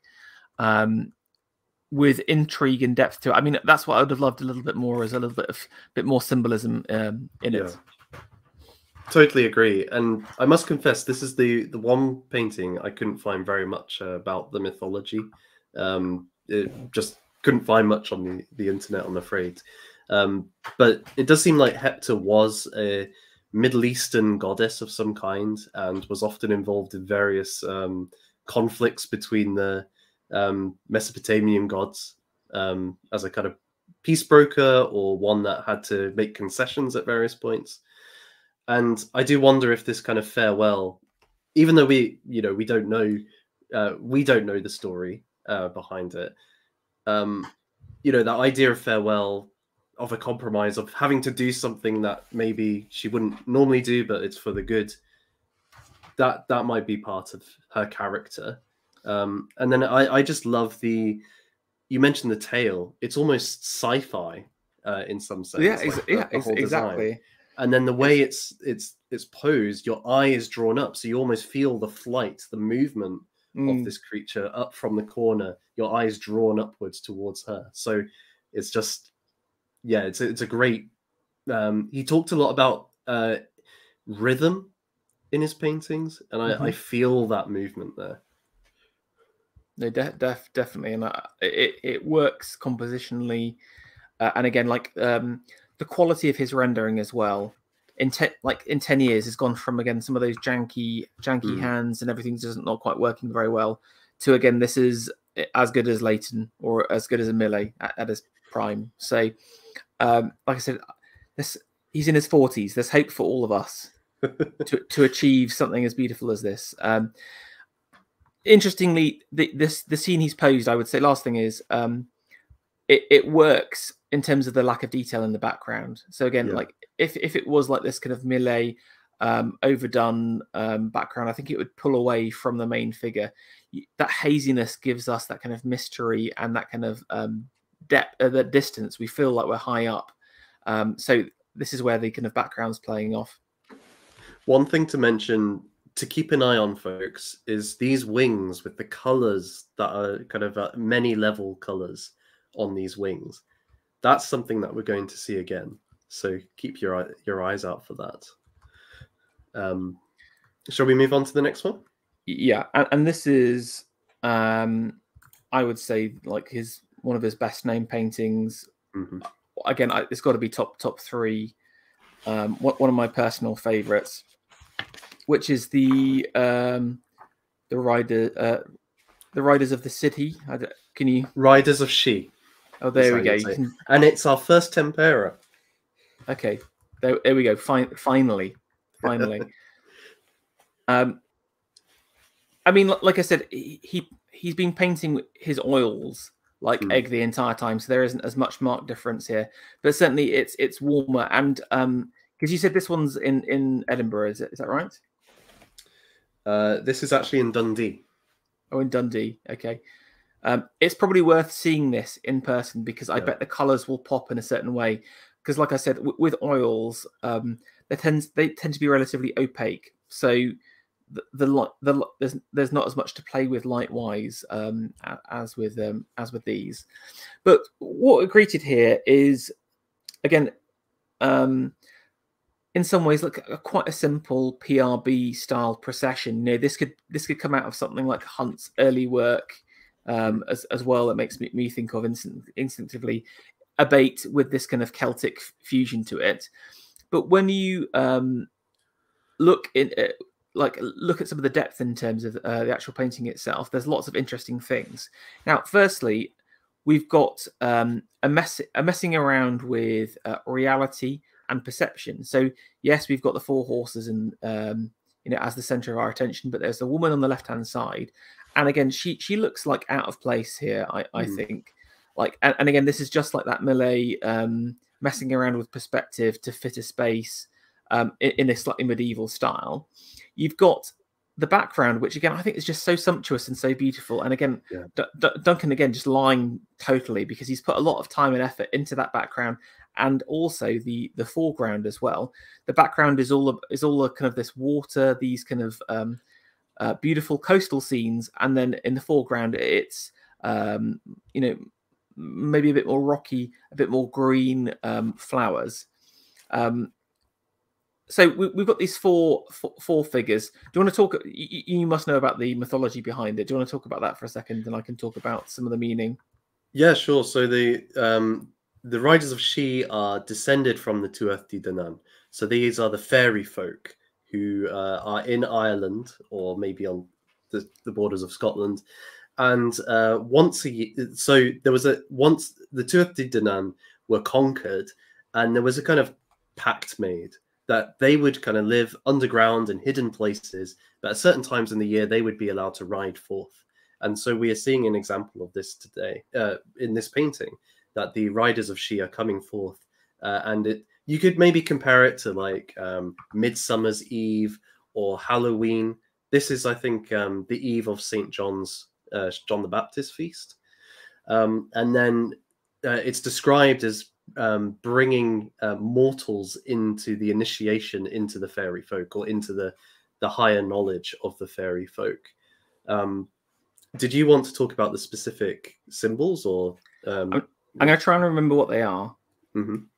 There is active power, passive power. I think it's wisdom and something else. I can't. Yeah. So you've got the tree of life, which is wisdom.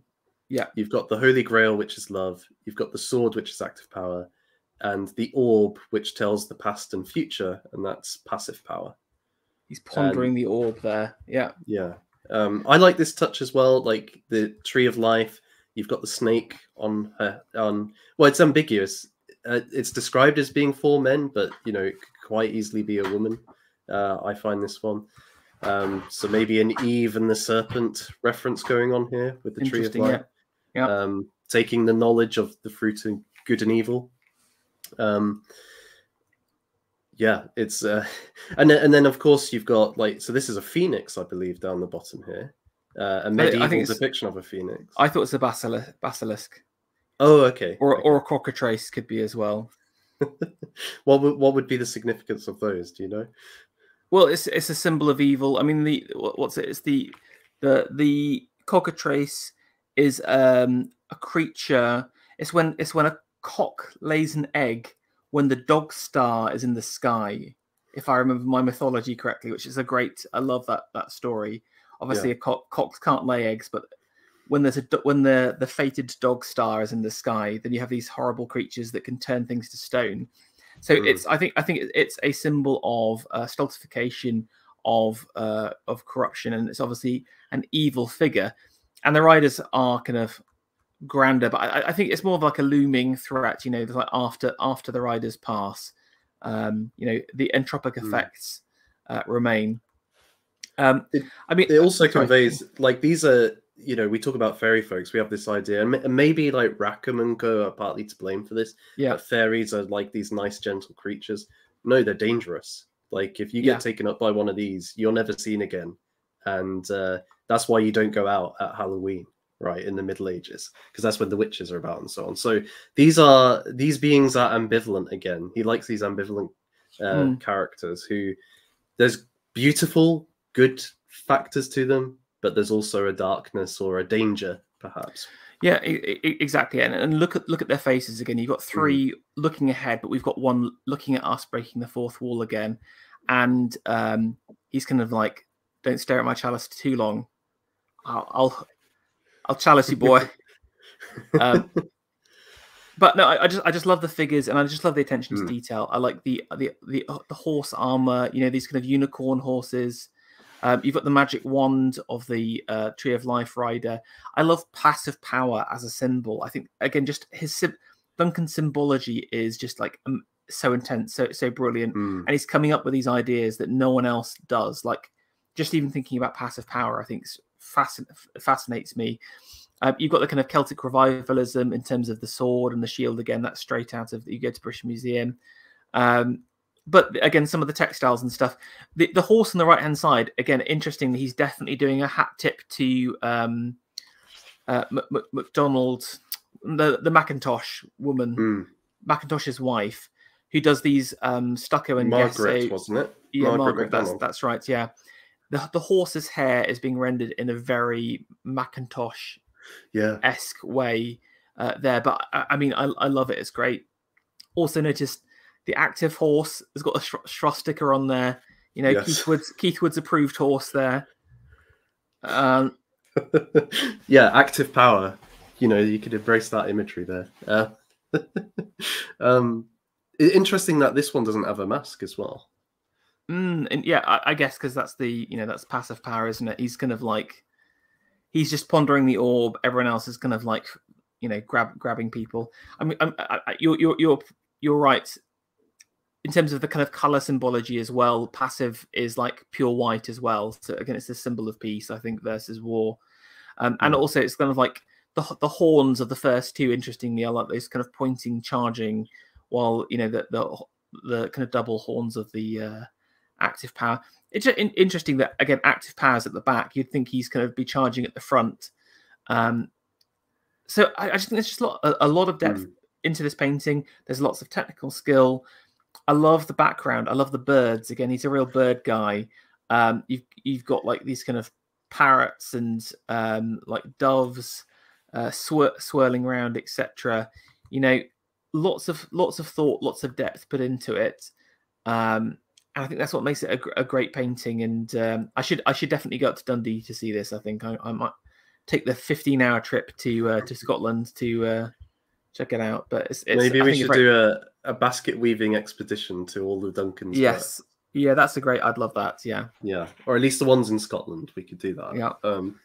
Just a couple of further things, just very quickly. The birds, of course, are tied in with magic. Certain people are able to talk to the birds if they have magical abilities, or like Siegfried in the Ring Cycle drinks the blood of Fafnir the dragon, and thus is able to hear the birds talking to him. So the fairy folk kind of have that ability. These plants are roses. So again, we're looking at the rose garden, and perhaps connected to the Grail as an obstacle to overcome.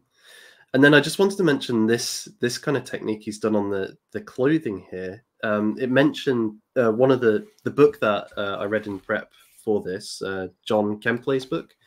He talks about how he was quite inspired by some of Burne Jones's paintings, in terms of this almost metallic feel to the clothing. Interesting. I mean, most of Burne Jones's men are armored, or again have this very structured, and again, like his color palette is like jewel tones. Yeah. Actually, Duncan has got a very different color palette to Burne Jones, I would say. He's much more vibrant, many more blues and reds inside his work. But again, he is a real textiles man. Again, look at the kind of the shoulder there. Just the patterning alone. Just think about like trying to shape, what do they call it? Shape rotate a pattern onto a shoulder and then make it so that it looks perfect. Blows my mind in terms of like quality. There is one annoying bit of jank in the painting, and that is, this is so fiddly. This is literally ridiculous. On the Chalice horse, the horse regalia on the chest it's flat. We're seeing the chest up front, but the horse's head is in profile, and that's the only thing that's wrong with the entire painting. And it does annoy my brain, but I'm willing to let it go because this is such a beautiful painting. And I think he's just trying to show off. It's just about showing off the kind of Celtic inspired. So I think he sort of bent the rules a little bit to do that. Fair enough. Shall we move on to the next one? Yes, let's do it. Yeah. Oh, wonderful. Well, do you want to do a quick as Well, the Tristan as and the Isolde. expert? Yeah, as the expert. Yeah, so this is Tristan and Isolde, and it takes place. I mean, there's variations in the story, but essentially, Tristan goes across to Ireland and is bringing back to Cornwall for the king, King Mark, Isolde to be King Mark's wife. But there's a complication. They fall in love. Now, does this happen before, on the journey, or in this situation, do they drink a potion, a love potion, which causes them to fall in love? In some versions of the story, Tristan had been wounded in Ireland beforehand, and Isolde nursed him back to health, and they kind of fell in love at that point. But then Tristan goes across and tells Mark about her, and then goes to bring Isolde back for Mark. And so she arranges that she and him will drink a death potion, so that, because if her love can't be fulfilled, then she would rather die. And there's a sense in which he has that too.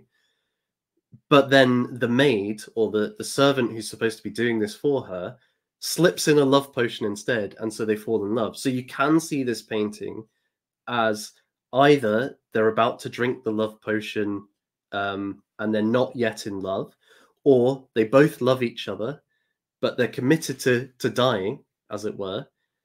But then they're going to drink a love potion anyway, so their love will kind of blossom.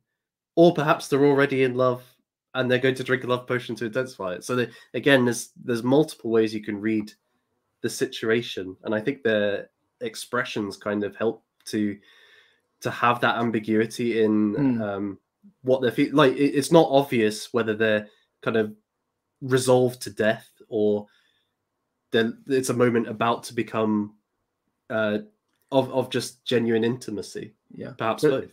But like you said, there's 4 or 5 simultaneous readings that he's put inside there, and again, I think that's that's part of this kind of mythic skill. A few things I want to say. Just firstly, in terms of her pose and that kind of chalice or potion in her hand, immediately makes me think of someone like Circe, Waterhouse's Circe, when she's summoning the monster. And again, I think he's definitely playing on because there's several versions of Circe with pouring out water. So I already think of that kind of witchy quality. You've got, if you look at the background, you've got this kind of squally sea, the foam spitting and howling, and again, it's like that prophetic fallacy. The weather matching the mood we're in, and there's this. A squall could be its temptation, its power, its this force of nature that's appealing to us here, and it juxtaposes with the serene quietness of the two figures here. But like you said, everything, that squall is inside their minds and inside their hearts, and I think again he's pulling that out for us. Again, just in terms of the dress, you've got these beautiful Celtic revival. I mean, his embroidered gown is intense. Interestingly, on the left, what he's trying to depict there, I'm sure, is a shot silk. This is where you weave the warp and the weft are 2 different colors, and it gives you this kind of polychromatic feel to it. So the warp would be blue, and then the weft would be red, and depending on the light, it gives this kind of different effect. If you Google it to see some examples, often. And then you've obviously got the kind of all of these kind of Celtic knots, but I wonder whether again there is a symbology in the knots itself. They are kind of wound up, they are bound together, they are fated, but they're also stuck. Interesting, like he's also framed the scene really beautifully with the rigging. So like, why show like a couple of tackles? You got to think to yourself, why has he chosen to put something in there that would distract it?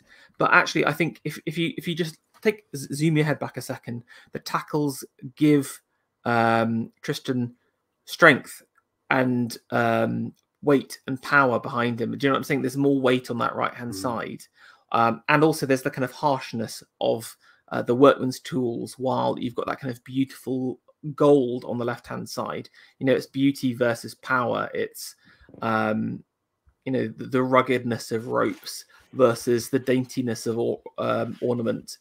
And then the picture itself is framed by the two sides of the winds. We're literally inside the sail as well. It feels like we're encompassed, and that's how he places us in that zone. It's a very intimate. Well, like we're positioned outside the boat. Can you see? I think. Yeah, I agree. Yeah. So there's something voyeuristic about it, and then the faces themselves. I mean, just the nobility in Tristan's face is just like staggering. He could command armies with that prowess.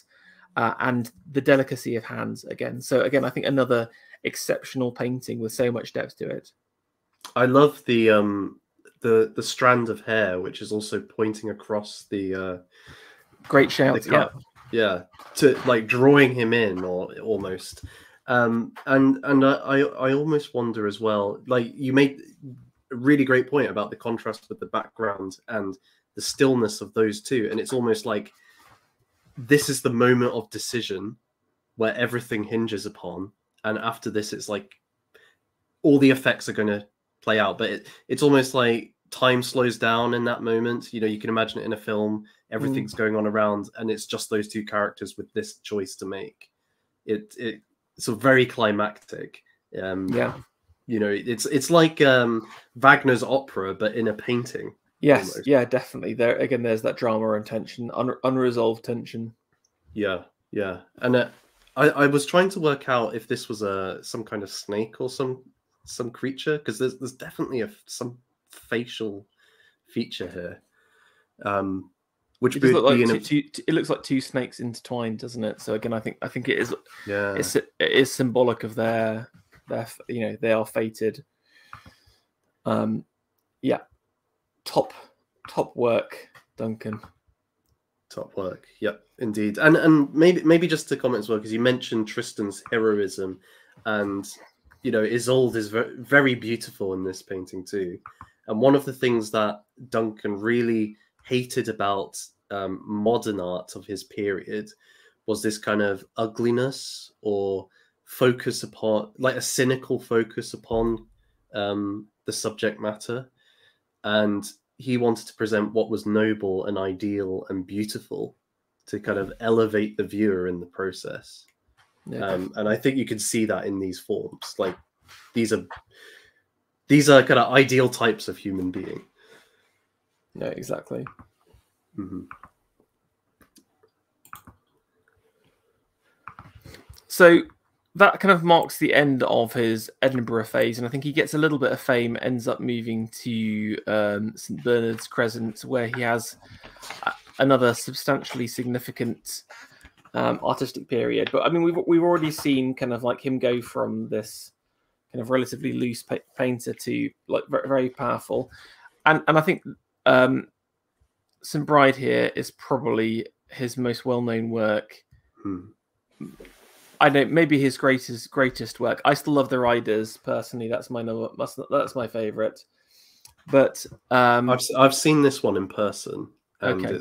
it's just mesmerizing. It's truly stunning. It's quite a big piece. That's one thing that maybe doesn't convey across the screen. This takes up like a large portion of the wall in the gallery, but it just commands attention straight away. The use of color just draws your eye. Do you want to talk about the mythology behind it? Sure. So I've already mentioned Bride as a pagan goddess, but in Irish and Scottish kind of medieval Catholicism, there emerges a figure of Saint Bridget or Saint Bride, and this painting is called Saint Bride, and this is the figure in the middle, the young girl. She is being carried by two angels.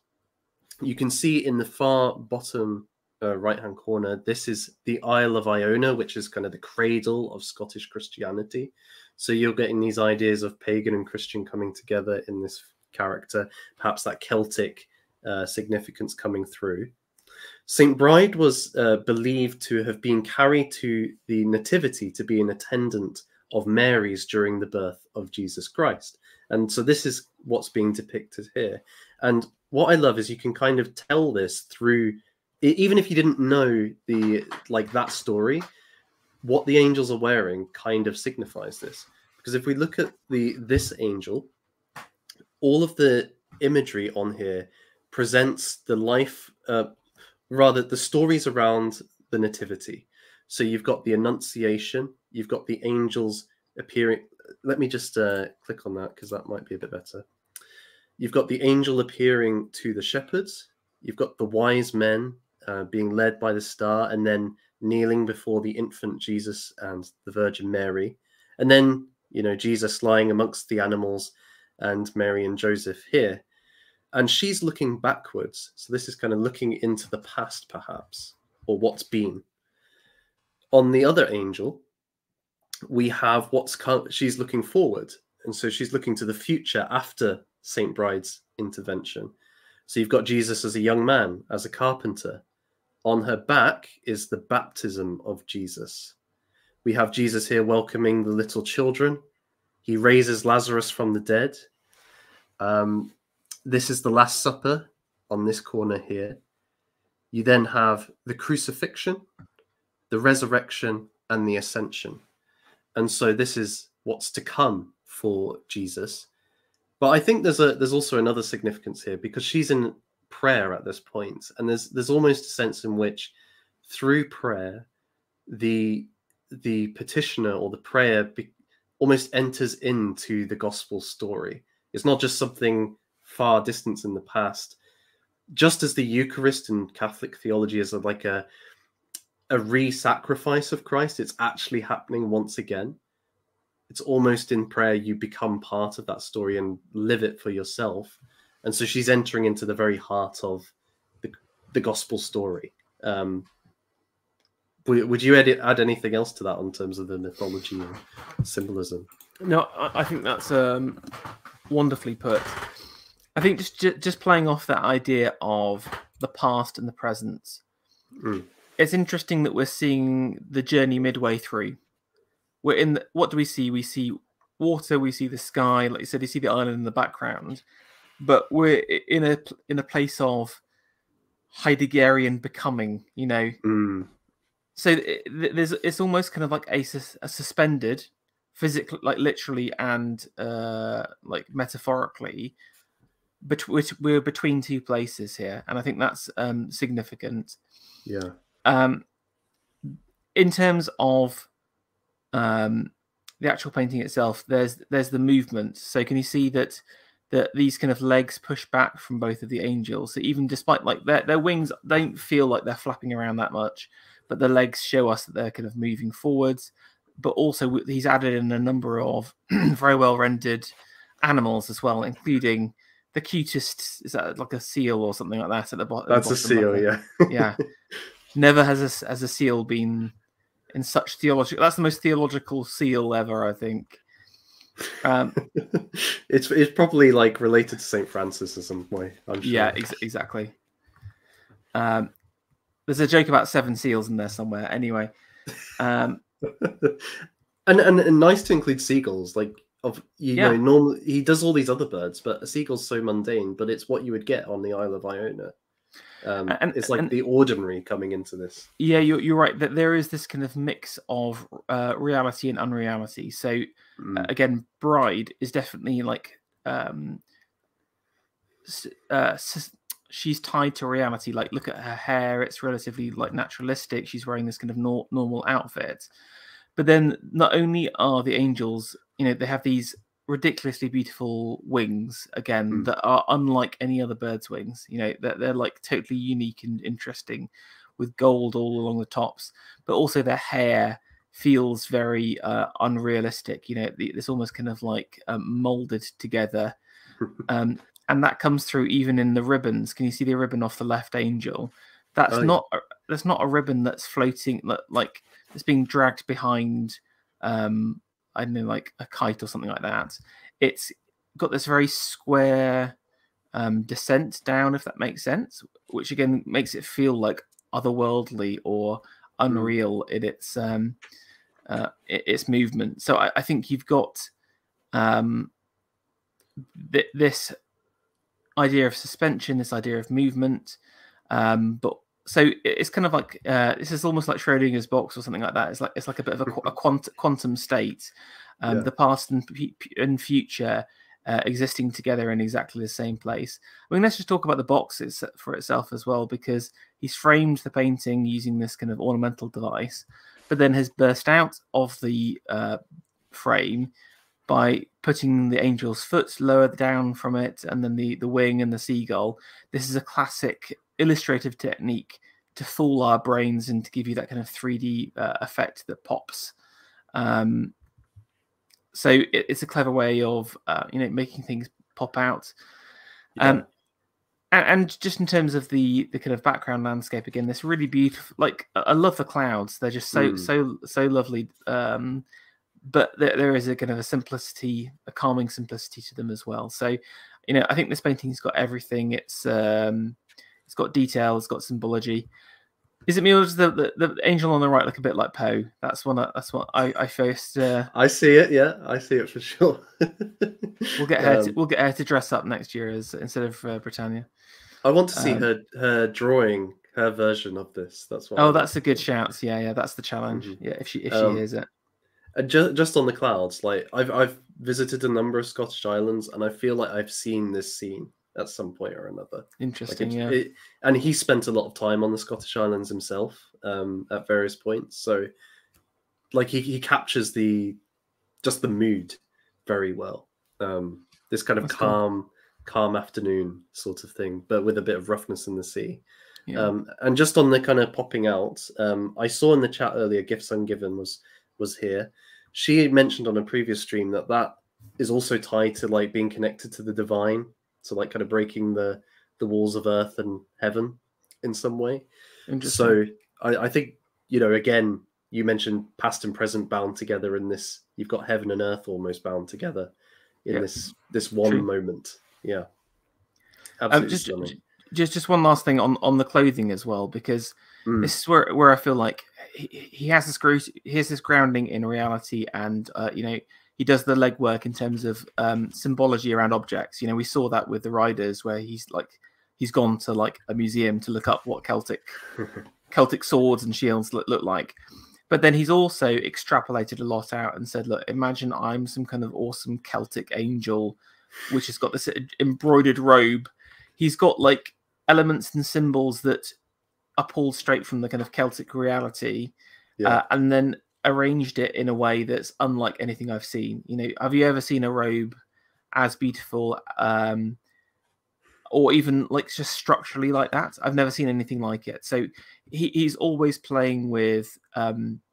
He's rooted in reality, but he takes it and then says, "What if it's what if it's a Celtic angel, mid-flight? What's he wearing?" And even if you presented the robes just by themselves, I think it would be a very beautiful painting in its own right. So, and we were talking earlier about the Celtic being, trying to get prior to the Anglo influence, and Christianity is often seen as a kind of complex factor in that, especially today. In our online discussions, is Christianity an alien force or whatever? He's kind of presenting, look, these could be integrated. This is what a Celtic Christianity really would look like, and the symbols of it would look like. It's really like embedded in that, and the figure of Saint Bride in particular as well. Bride being the pagan goddess. So he just does so much. He does so much. Speaking of biblical themes. Yep.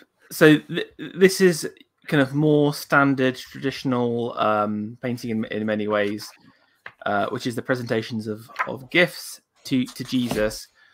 Again, I kind of put it in here. I don't think it's his strongest work.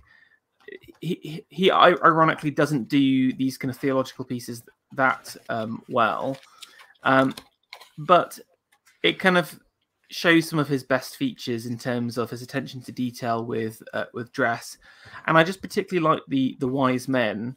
So I don't know if you've seen the one on the left has got like a yin and yang symbol on it. So there's kind of like an almost oriental vibe.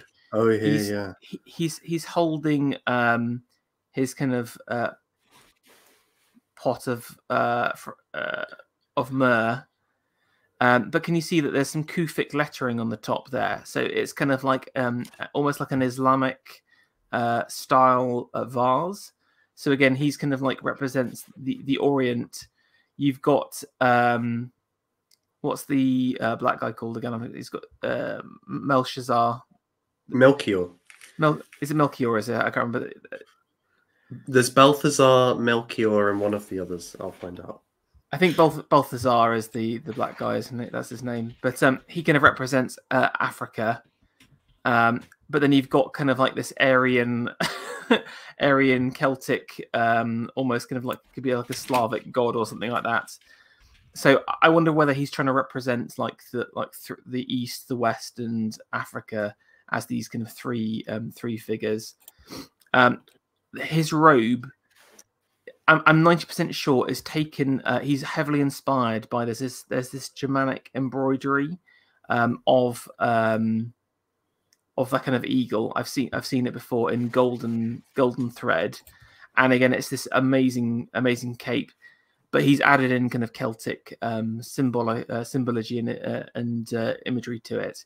I think, ironically, the weakest part of it is like the weakest part of this is it's done in a sea setting, which just feels wrong. You know, you've got the kind of coastal back, like that's fine, but like it's got to be rooted in some kind of stable. I don't know, like a bit strange.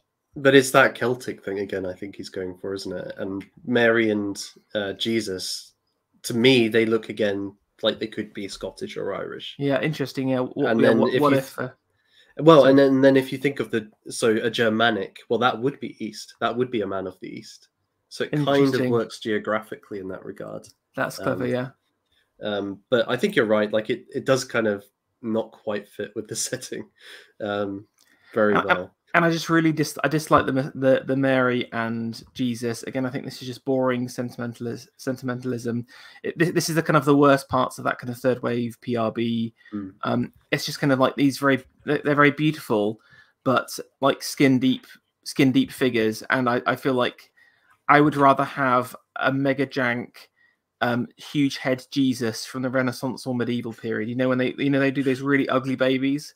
I think there's more character and depth to something like that than this kind of beautiful boy. Sadly, I do really love the rendering of Mary's blue coat there. Can you see? And again, like this is what.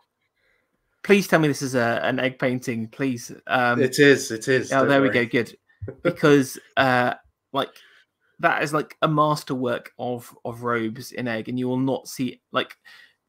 And there's Crivelli, I would say, is the other. He's super into his textiles, and he's the other most excellent, like a robe painter in tempera. But Duncan eclipses him with those robes there. I'm sorry, it's so beautiful. He captures the depth of color, all of the folds. But there's a graphical element to it. He's sharpened stuff up. There isn't any curves. Everything's at an angle, so there's a bit of tension inside there. I just feel like the Jesus just doesn't do it for me. I think he's just a bit boring, and it's a shame because I think it would have been another good character. Just on the wise men. So this is Melchior, who is depicted with long white hair and a white beard and a gold cloak. This is Balthazar, and this is Caspar. But he's changed the colors for these two. But with Melchior, he's kept it what it would be normally. Right. Ah, yes. This is an exciting one. The Mask of Love. Well, do you want to take us through this one? Okay, so this is a tempera we can all be pleased with, and it's really his presentation of all the different kinds of love in mythology, legend, and so on. And it's also, I think, a little bit of a greatest hits in some ways. Like he's including figures that he's painted before in this painting. So at the front we've got Orpheus with the lyre, playing away with the animals being tamed by that. Then we've got Semele. She was a lover of Zeus, and she was tricked by Hera into asking for Zeus's true form to be revealed to her. Well, Zeus's true form is fire. It is the sacred fire, which Those of you who know your is it Calanges, the ancient city writer, he talks about how Greek religion's all around the lighting and discovery of the sacred fire. So she is enveloped in flame, and Hera has a nice laugh at her expense. We then have Psyche, the lover of Eros. She was tasked by Venus as one of her trials for being reunited with Eros to retrieve from Hades this casket, which had a certain powder or chemical within it, which she had to retrieve for the gods, and so she's carrying that there. Next to her is Sappho, the poet of Lesbos, i.e. lesbian. And then behind the OG lesbian. There were no lesbians before Sappho. The Greeks and the Byzantines just called her the Divine, which I think is such a beautiful name. The Divine Sappho. The Divine Sappho. That is quite nice. Interestingly, though, she's not playing her lyre, whereas Orpheus is. I wonder about that. She's always depicted as, because one of her lovers goes off or whatever, she gets married. So again, there's quite. Sappho is actually quite a popular figure in this kind of new classical wave, high Victorian wave, not because of the lesbian connotations randomly, but just because of, you know what I'm saying? Not because of, not from a sexual point of view, but more kind of like she's just this kind of tragic figure, and I think she captures the imagination of the time. And you could see that, she's holding her heart and looking upwards. There is that unrequited love in some way going on. Then we've got a very different kind of love with Saint Francis and the wolf here. And then behind, we've got Isolde, and she's holding the cup just down here. It's a little bit hidden. Some birds going on too, which is quite nice. Is that Francis, and that you can speak to the birds? Yeah. I think that's one of the miracles. That's right. There's a flock of birds who listen to a whole sermon by him, and then at the end fly away, which is... a beautiful story, I think. That happened to me once with an art lecture with a group of pigeons, actually, Nathan. Really? Yeah. No, I'm just no. I wish that was true. Probably more attentive than your average normie. Imagine a 6'3" man just ranting to pigeons about pre-Raphaelite painters, and then they all fly away. I feel like this is something I would see on Twitter as a short or something, sadly. Yeah, exactly. So behind Isolde, we have Elaine, and she's carrying the shield of Lancelot. She was his lover, but he left her for Guinevere, and so she is heartbroken. She dies of grief eventually. Well, I was going to say that's in Idylls. There's an entire chapter of Idylls devoted to it, and in Tennyson's version, they don't get together. Lancelot arrives as this kind of unknown knight because he's trying to win a tournament to impress Guinevere. He's with Guinevere at that time, and she just falls. She's besotted with this knight basically, and then he basically leaves her the shield, and she literally dies of grief and gets sent across to Camelot holding the shield. That's one of my favourite parts of Idylls. It's so good, that entire chapter. Anyway, carry on. That's fantastic. Part of me really wants one day to do a Tennyson stream of some kind or something, because I just think that he's so important. Have you seen the Tennyson hired Margaret Cameron to do some photography of Idylls as well, which is, again, it's super pioneering. So there's loads of these kind of photos of the different scenes in this kind of Victorian style. So maybe we'll get you to recite the poem, and then we can discuss it chapter by chapter painfully in 24 hours. It's probably take more than 24 hours to do the whole lot, but Foundations of Idylls. Yeah, exactly. I can see it now. Yeah. This is Saint Hugh, the boy saint. I think he was 12 when he joined a holy order. And then behind we have Aucassin and Nicolette, who are two kind of medieval lovers who, through various trials and travails, managed to come back together after several years. Their true love is never conquered. They have to run away from the king, and so on and so forth. And then here we've got Raphael, a young Raphael with his mother, And I love this in particular because it looks a lot like the Virgin and Child, or the Sistine Madonna to me. Maybe I could see if I can find a picture of that. It's like a meta reference to Raphael's own work, kind of thing. Yeah, because just the way she's holding and the color scheme. I'll stop that and I'll just show it quickly. I think it looks very similar. If we go back to it,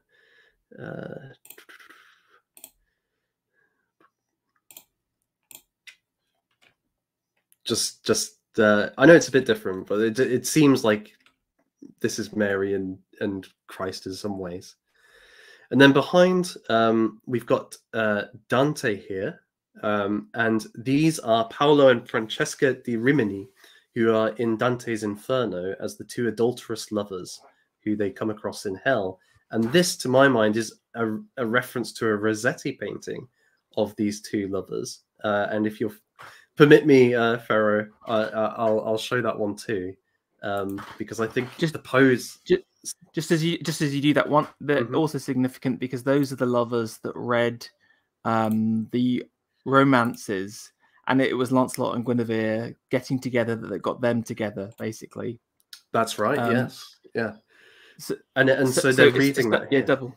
Yeah, it's a double significance, basically. Yeah.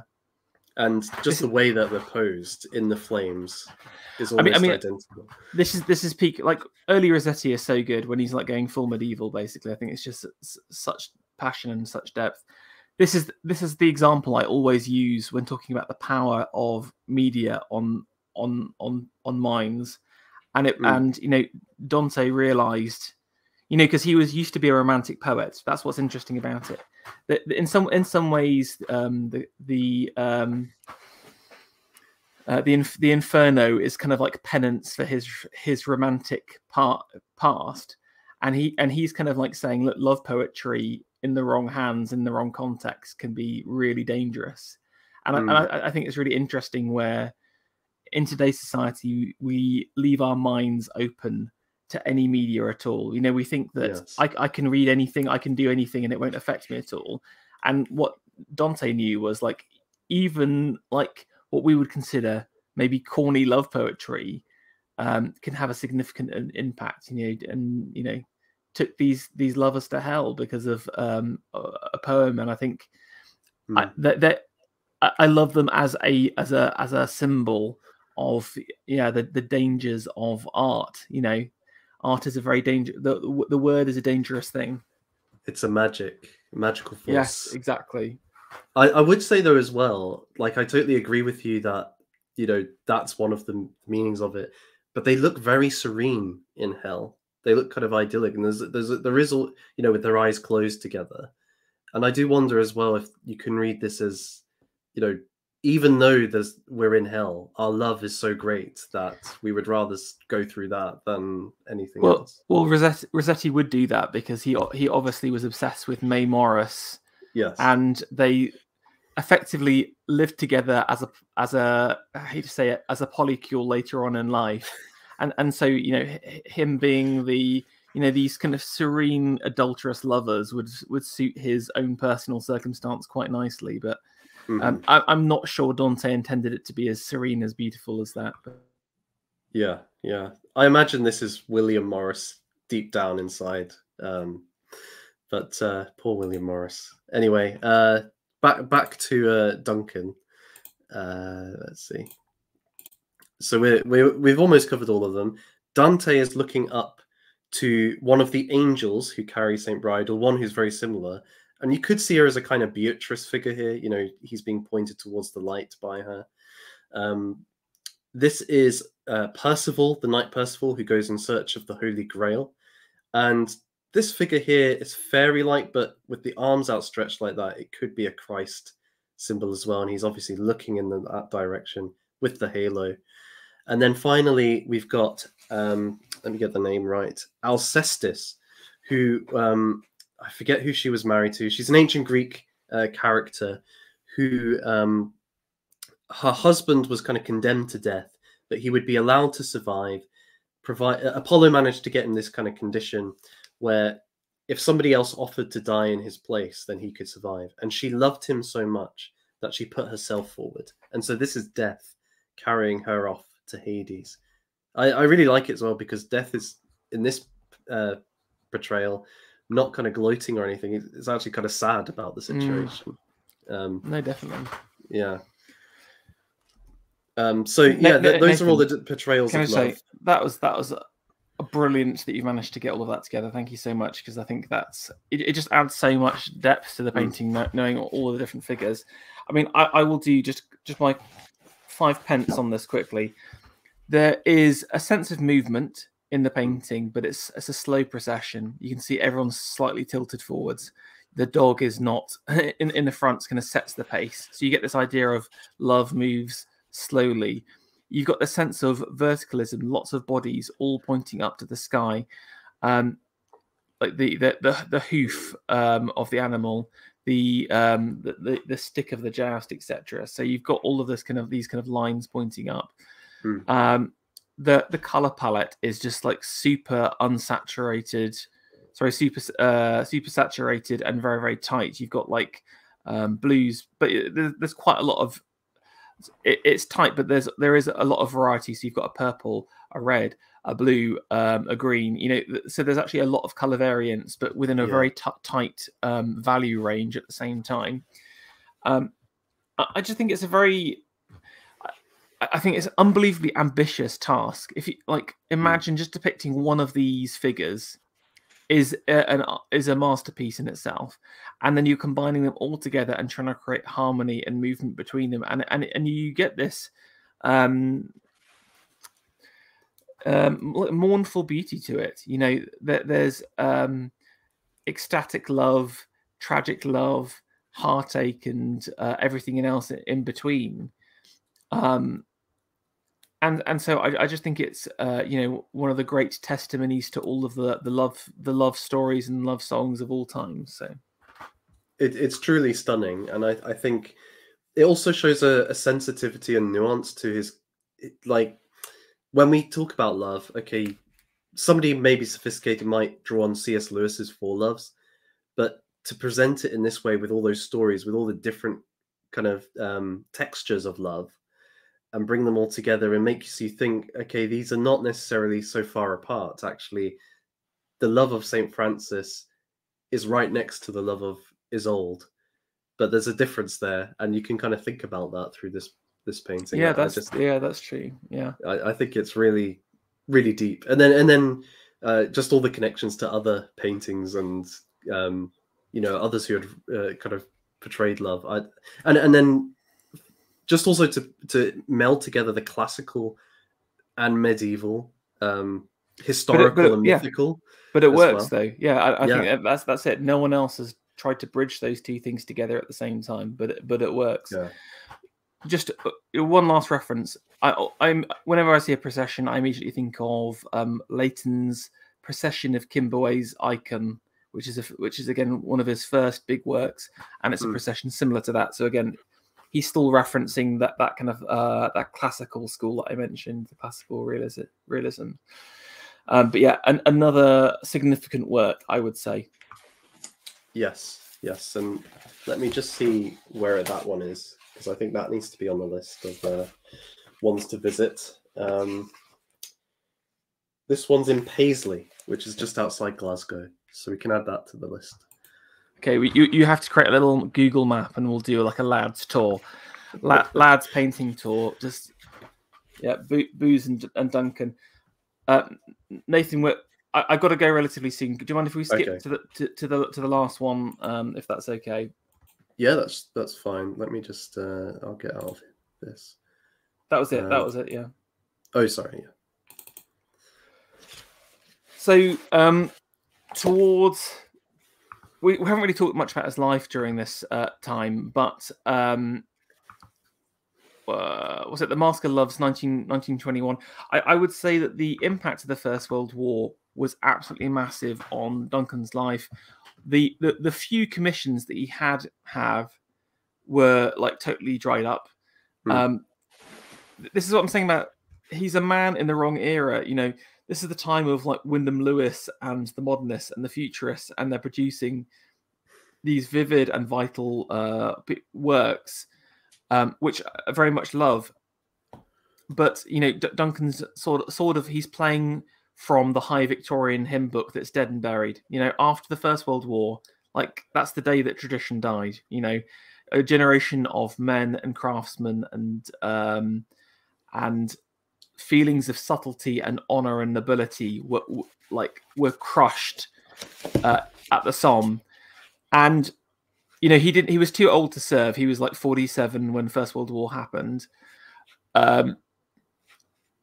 He just about made it through, but it marks his total decline. Basically, he starts drinking heavily, starts finding it really hard to find commissions. If you see his last work, so like I said, that there's a 20-year period from Mask of Love and that Hymn and the Rose, for example, even less than that, 14 years for like 10 of his best works. And then this is I think the last great work he did, 1934, just before the Second World War, The Challenge.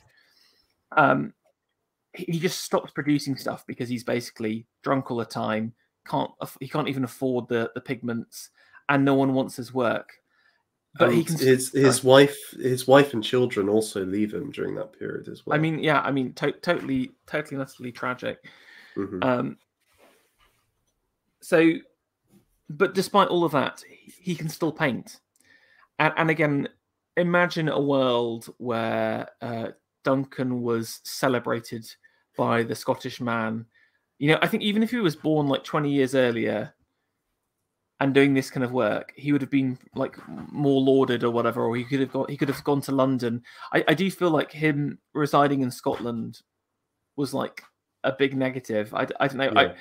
Yeah. I think if he had gone to London and tried to exhibit it at the Royal Academy, he would have done way better, and he would have had a successful career. But you can't do. Can you really do Celtic revivalism? Honestly, when you've abandoned your home country, do you know what I'm saying? It's sort of catch-22 with that entire theme. He's very sincere as well. I think like he wants to revitalize Scotland. He wants to bring back, or he's trying to bring to the Scottish man true Scottish culture and all the influences on that, and elevate the spirit. So it would feel wrong to go to London to do that.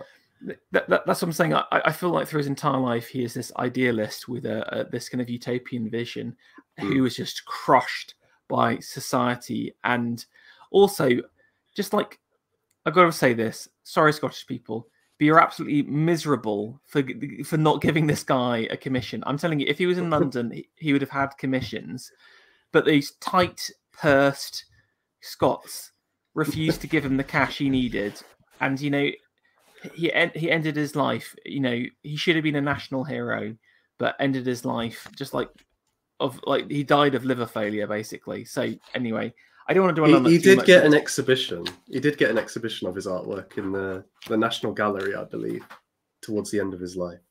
There we go. So there was something. Give the Scots some credit, Ferry. Yeah, okay.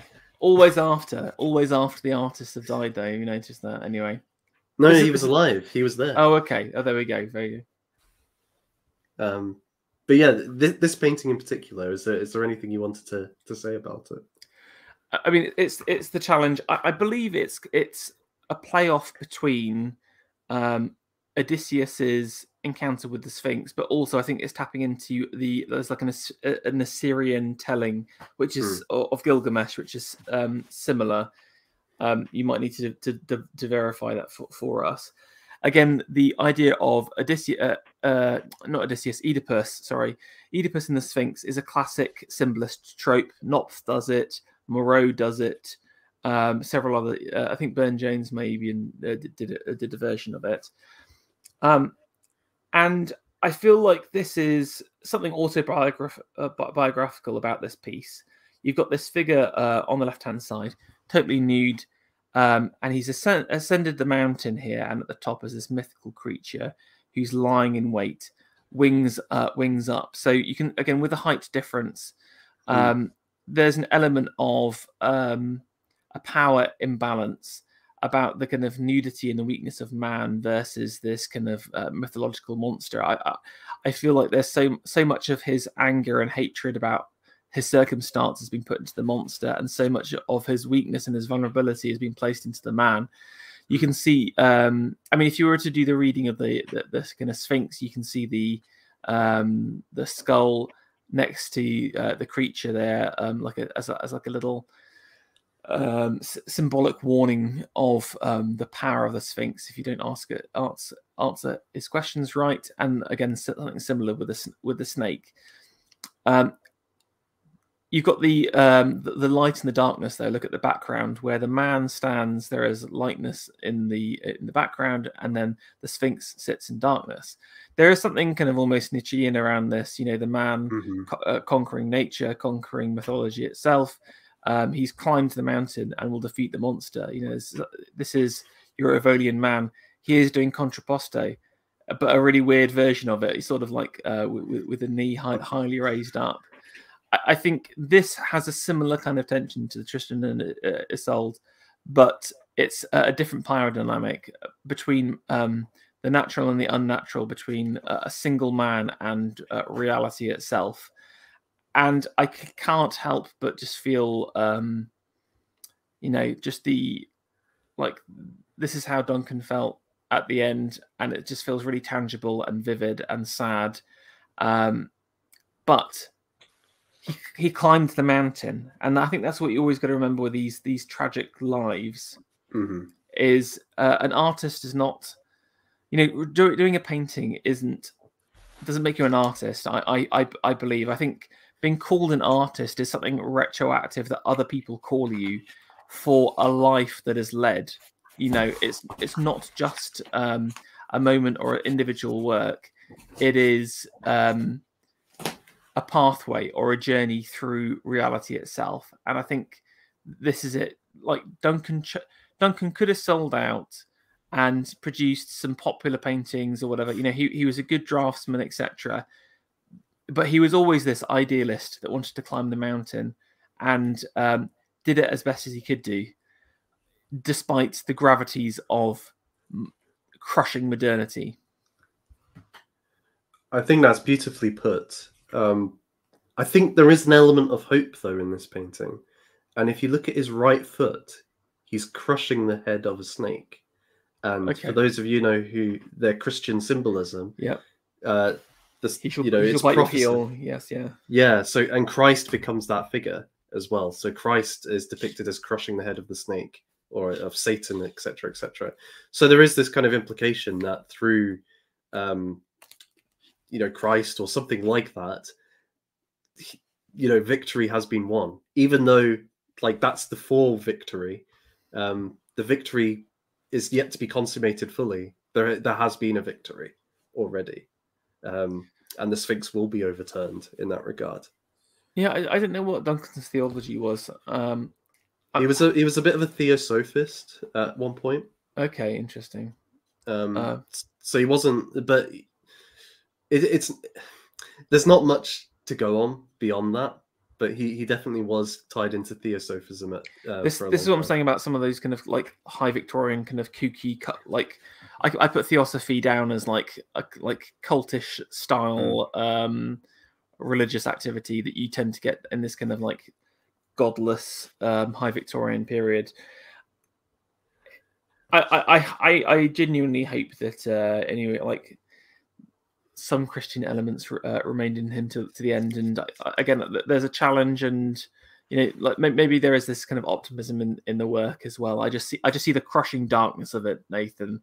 That's what that's all. But that's all I have to say about John Duncan. And hopefully we've kind of shown you. I mean, this is by no means all his hors d'oeuvre. Some paintings have been lost as well. I feel like you can find more, but I think we're talking about 6 or 7 very significant works, in my opinion, which is enough to make him significant as a British artist, let alone as Scotland's greatest artist. Let's start the petition. Let's get him his museum. We know it's going to happen.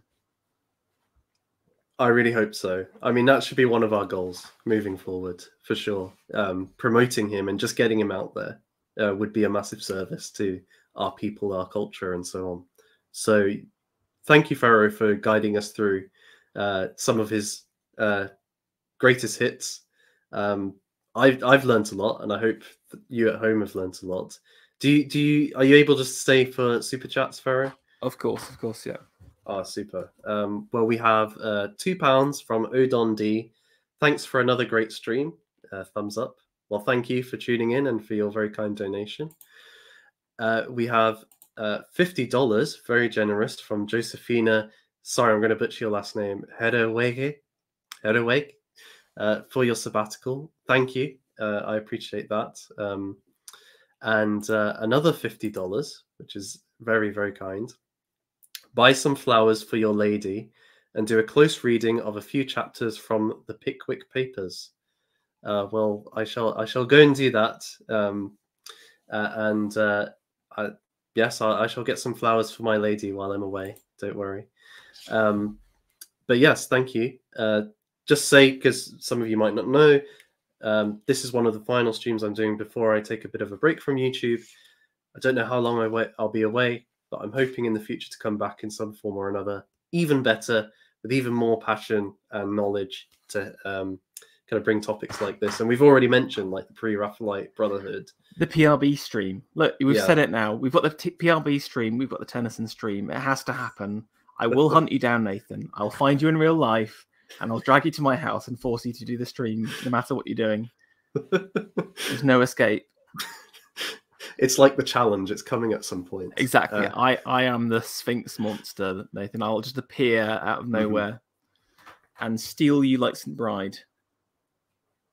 I don't know how I feel about this, but much appreciated, Pharaoh. Thank you again for tuning in, and thank you, Pharaoh, for joining. It's been a real pleasure to have you on again. My pleasure, and I just wanted to thanks the chat. It's been entertaining, kind of seeing people's reactions, and appreciate it. Just want to do a little plug before we finish. For those who don't know, I'm helping run an art exhibition. I'm actually inside that art exhibition. It's literally in 1 month's time in London. We've hired a space in central London. We're 10 minutes away from the BBC. Can you believe it? We've got Alexander Adams. We've got Fender Villiers, if you've seen some of his work before. He does sculptures, right? He just got sculptures, exactly. If you go to, I'll get Nathan to put this in the show notes. the-exhibition.co.uk. You can read a little bit more about it. Sign up to our email address, to our newsletter, and you'll find all about it. But it's the most significant cultural moment of the decade. Is how we're talking about it. This is our anti-academic. We are the PRB taking down the stuffy academy. So please, it's going to be live in July. Come down. It's going to be amazing. If you can't make it, if you're America, sign up. We're going to be selling various bits and bobs, original artworks, etc. So make sure you sign up to take a look. So, will we be able to meet some of the artists in person? Well, depends. It depends, Nathan. We'll see. Okay. If you've got the wallet that's ready, we can make it. We can make it happen. I could, if you come to me and say you're willing to commission a £50,000 sculpture from Fender Villiers, I can get you to meet Fen. Great, I'll do some saving up. You've got a month. I should do some more streams then, I think. Yeah, exactly. But no, that sounds great. And I've put the link in the chat, and I'll put it in the show notes afterwards. And everybody should support this because we're constantly talking about doing things in real life, things that matter for our culture, reconnecting people with good art, beautiful things, true things. This is an example of that. So please do go and support it. And I'm sure it's going to be a great exhibition. If you don't already follow some of these guys, you could go and do that because you can see some of what they're already doing. But yeah, definitely go. I'm going to try and go if I can. It's a bit dependent on work deadlines, but if I can get them in, I'll see you there. Excellent. Well, thank you everybody for tuning in. Go and discover more about John Duncan. Until next time, God bless you, whoever you are, wherever you are. Good night.